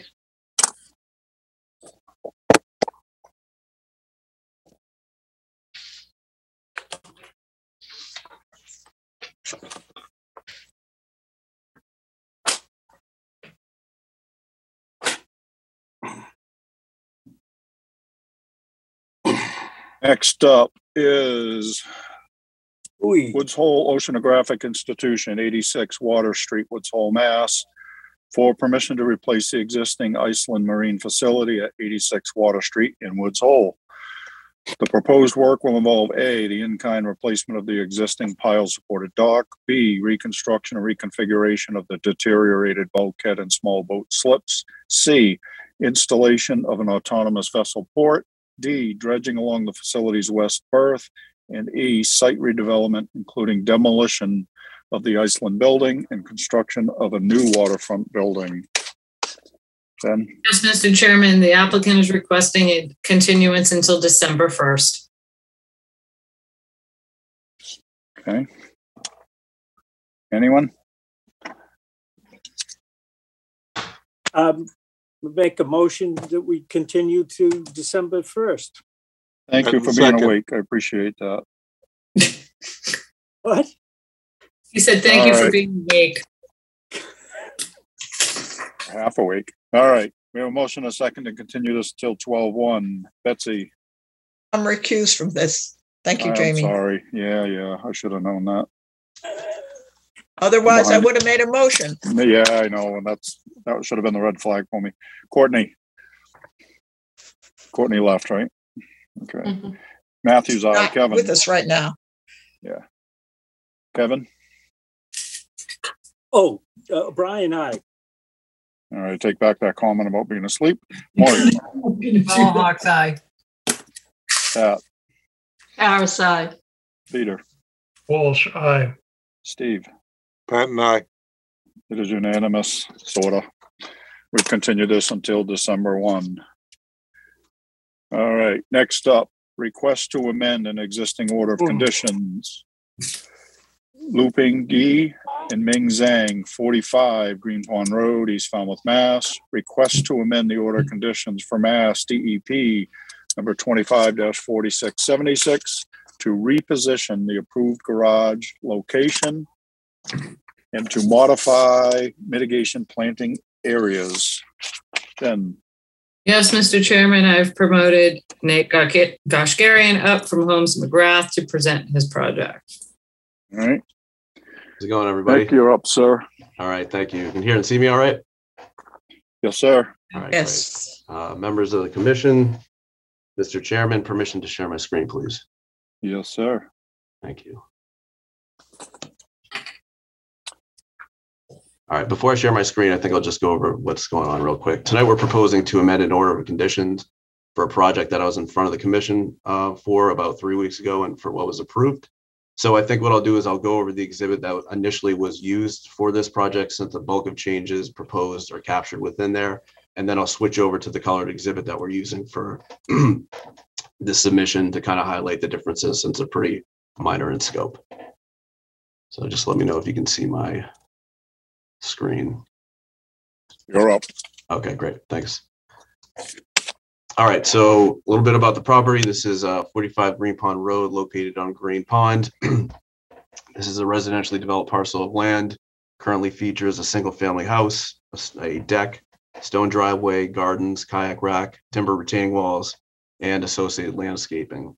resources on or within 100 feet of the property include a salt marsh down here, a coastal bank, which terminates up here, and land subject to coastal storm flowage, specifically A, 13, and X. So the changes that we initially proposed were 2 additions. This is the first addition. This is the second addition. We've got our FWR zone A right here. So essentially 2 increases in impervious area, which require a 3-to-1 mitigation planting, which we have detailed over here. 333 square feet in zone A, 46 in zone B. Together, after they go through their multipliers, end up being 1,091. We've got 360 square feet of restoration plantings that are a result of introducing the garage in this vegetated area. So, and then we have our mitigation and restoration polygon down here. And this is essentially exactly what I proposed a few weeks ago and what was approved. So switching over to the new exhibit, like was previously mentioned, the main change is a 5.5-foot gap between the existing dwelling and the proposed garage. So we still have our first proposed addition, which is attached to the house. Now we've got our detached garage 5.5 feet away from the house, and attached to that detached garage, we've got a small set of stairs right here. So those additions and impervious increase are detailed up here. We went from 333 to 395 in the A zone, and we went from 46 in the B zone initially to 12, which is a slight decrease. Since we're expanding the garage laterally, at least relative to our landward limit of the FWR A zone, we are required to cut out a little more vegetation. That's why we get a slight increase in the area of vegetation to be relocated from 360 to 555 square feet. So those are the only changes that we're proposing. Actually, the last change is this mitigation shape down here, which will help to facilitate the slight increase in impervious area. That's it on my end. Happy to take any questions. Thank you, Nick. You're my baby. I'm sorry, Nate. There we go. Jen? Yes, Mr. Chairman.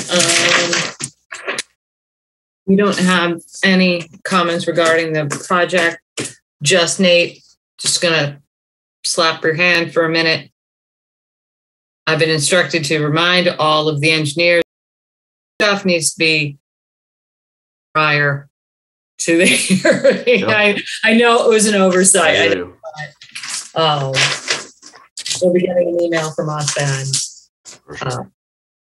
We've just been seeing. Thank you for commenting. I know it was an oversight. To just, this board is just a little particular and likes their stuff in a week prior, because a lot of them work. They don't come into town hall that often. They have to come in to get their new materials. So it just makes everything easier. So if you could just try to do that for us with revisions, that would be great. Sure. Got it. And that's all. Mr. Newton? No comment, Mr. Chairman. Thank you. All right. Betsy? No comment from me either. All right. I just have a question. I don't think it's relevant, but I'm just curious, Nate. Why is the garage being separated? The garage and house? Yeah, the motive behind that decision, I honestly am not completely sure. Okay, I'm just curious. I know, just a preference of the client at the moment. Yeah, normally you want them connected, right? I mean, so. Yeah, okay. It is atypical in that sense. Again, it's not relevant, but. All right, Kevin. No questions, Mr. Chairman. Maury? No questions, thank you. Pat? Pat, no questions. You're muted, Pat. Apologies. No questions. Thank you. Peter? No questions, Mr. Chairman. Steve? Sorry, Mr. Chairman. Thought you said Patton. No questions. It would be Mr. Patton if it was anything. All right. Jen, is there any public comment? No public comment, Mr. Chairman. I'll make a motion to close the hearing and take it under advisement. Harris, second. All right. We have a motion and a second to close this hearing. There's no other comments. All right, Betsy. Gladfelter, aye. Matthews, aye. Kevin. O'Brien, aye. Maury. Harlow Hawks, aye. Pat. Harris, aye. Peter. Walsh, aye. Steve. Patton, aye. It is unanimous. We have closed this hearing. Thank you, Nate. All right. Thank you for your time, everybody. Thank you, Nate.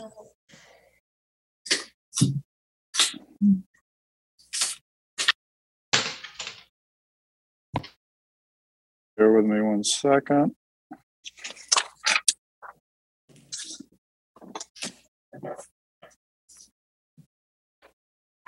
All right. Next up, continued hearings under an enforcement order. First up, Kevin and Christina Doniger, 59 Sherwood Drive, East Falmouth, Mass. Unpermitted construction of a patio and unpermitted reconstruction of a deck. Jen? Yes, Mr. Chairman, we reached out to the applicant to remind her hearing was tonight. We did not hear from her. We understand that a proposal has been submitted to them by Holmes McGrath, but according to Jeff Johnson and Nate Goshgarian, they haven't signed a written agreement with them yet. We'll attempt to reach out to the property owner again. So at this point, I would just say continue this to the 15th. So moved. But we can't keep kicking this down the road if they're not going to participate. No, I mean, this started at the beginning of August, and my patience is wearing a bit thin on this one. So we will attempt to reach out to them. I will call them myself next week. Carlo Hawk, second. All right, we have a motion and a second to continue this till 12:15. Betsy. Gladfelter, aye. Matthews, aye. Kevin. O'Brien, aye. Maury. Carlo Hawk's aye. Pat. RSI. Peter. Walsh, aye. Mr. Patton. Patton, aye. It is unanimous. We have continued this till 12:15. Jamie, may I ask Yes. Jen a question? Where are you? Jen, Sure. I don't have any quorums on this. So are you keeping track of these? Or do you want me to just put it on a plain sheet of paper? I just put it on a plain sheet of paper. I'm not keeping track, so. All right. We can always go back and look at the tape if we get confused. Yeah, well, I just have to dig out some plain sheets of paper. No worries. Okay, thanks. Thanks, Jamie. Welcome. All right. Next up, under continued hearings under an enforcement order, William T. Dowling Jr., trustee, Venus Realty Trust, 6 Scallop Cove, East Falmouth, Mass. Unpermitted removal of vegetation within conservation jurisdiction. Yes, Mr. Chairman, we are continuing this or recommending continuing this until December 15th. The reason is I think they have finally done the survey for the property. We do have a Zoom call with Holmes McGrath to discuss 2 or 3 enforcement matters before them that they're handling on Monday, and this is one of them. So we'd like to meet with them, and we were going to continue it to the 8th with the other 2, but the property owner told us today he was not available. So we're recommending a continuance till the 15th. So moved, Carlo Hawks. Second, Gladfelter. All right, we have a motion and a second to continue this until 12:15. 12:15 is going to be a long night, folks. All right. The next couple are going to be long. Yeah. Gladfelter, aye.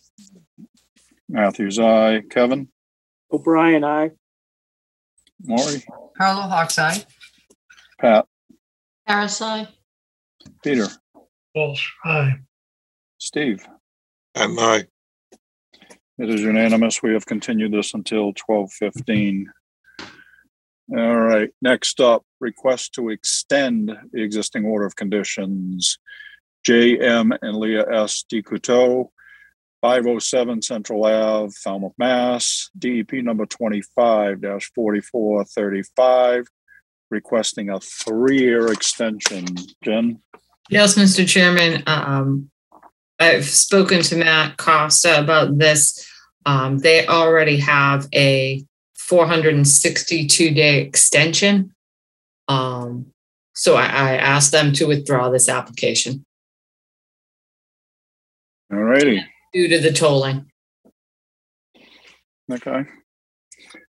That brings us to vote order of conditions. First up, Robert B. and Elaine M. Bailey, trustees. B. Elaine M. Bailey, 2013 revocable trust, 132 Little Neck Bars Road, West Falmouth, Mass. Yes, Mr. Chairman, and somebody can help me out because I left all my paperwork at the office. This was that big. This one holds the record for continuances. Yeah. No, it does not. It No? does not. You No. actually checked? No, but I know one that does because I had to actually relive the hearing today. I had to watch it for a particular reason, one of the last ones. And you had one that was continued for like over a year. All right. So Tell Jen we're not looking for her to the break that invasive record. species restoration project. You want to know the quorum? Please. Kevin, Betsy, Jamie, Peter, Pat.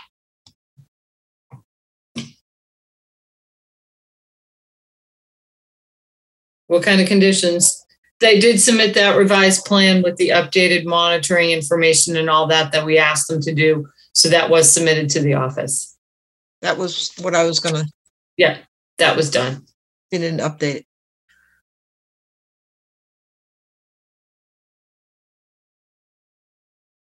Betsy, I'm sorry. Can you give me the quorum again? Yes. Kevin, Please. Betsy, Yep. Jamie, Peter, Pat. Okay, that's what I thought. Thank you. Mm-hmm.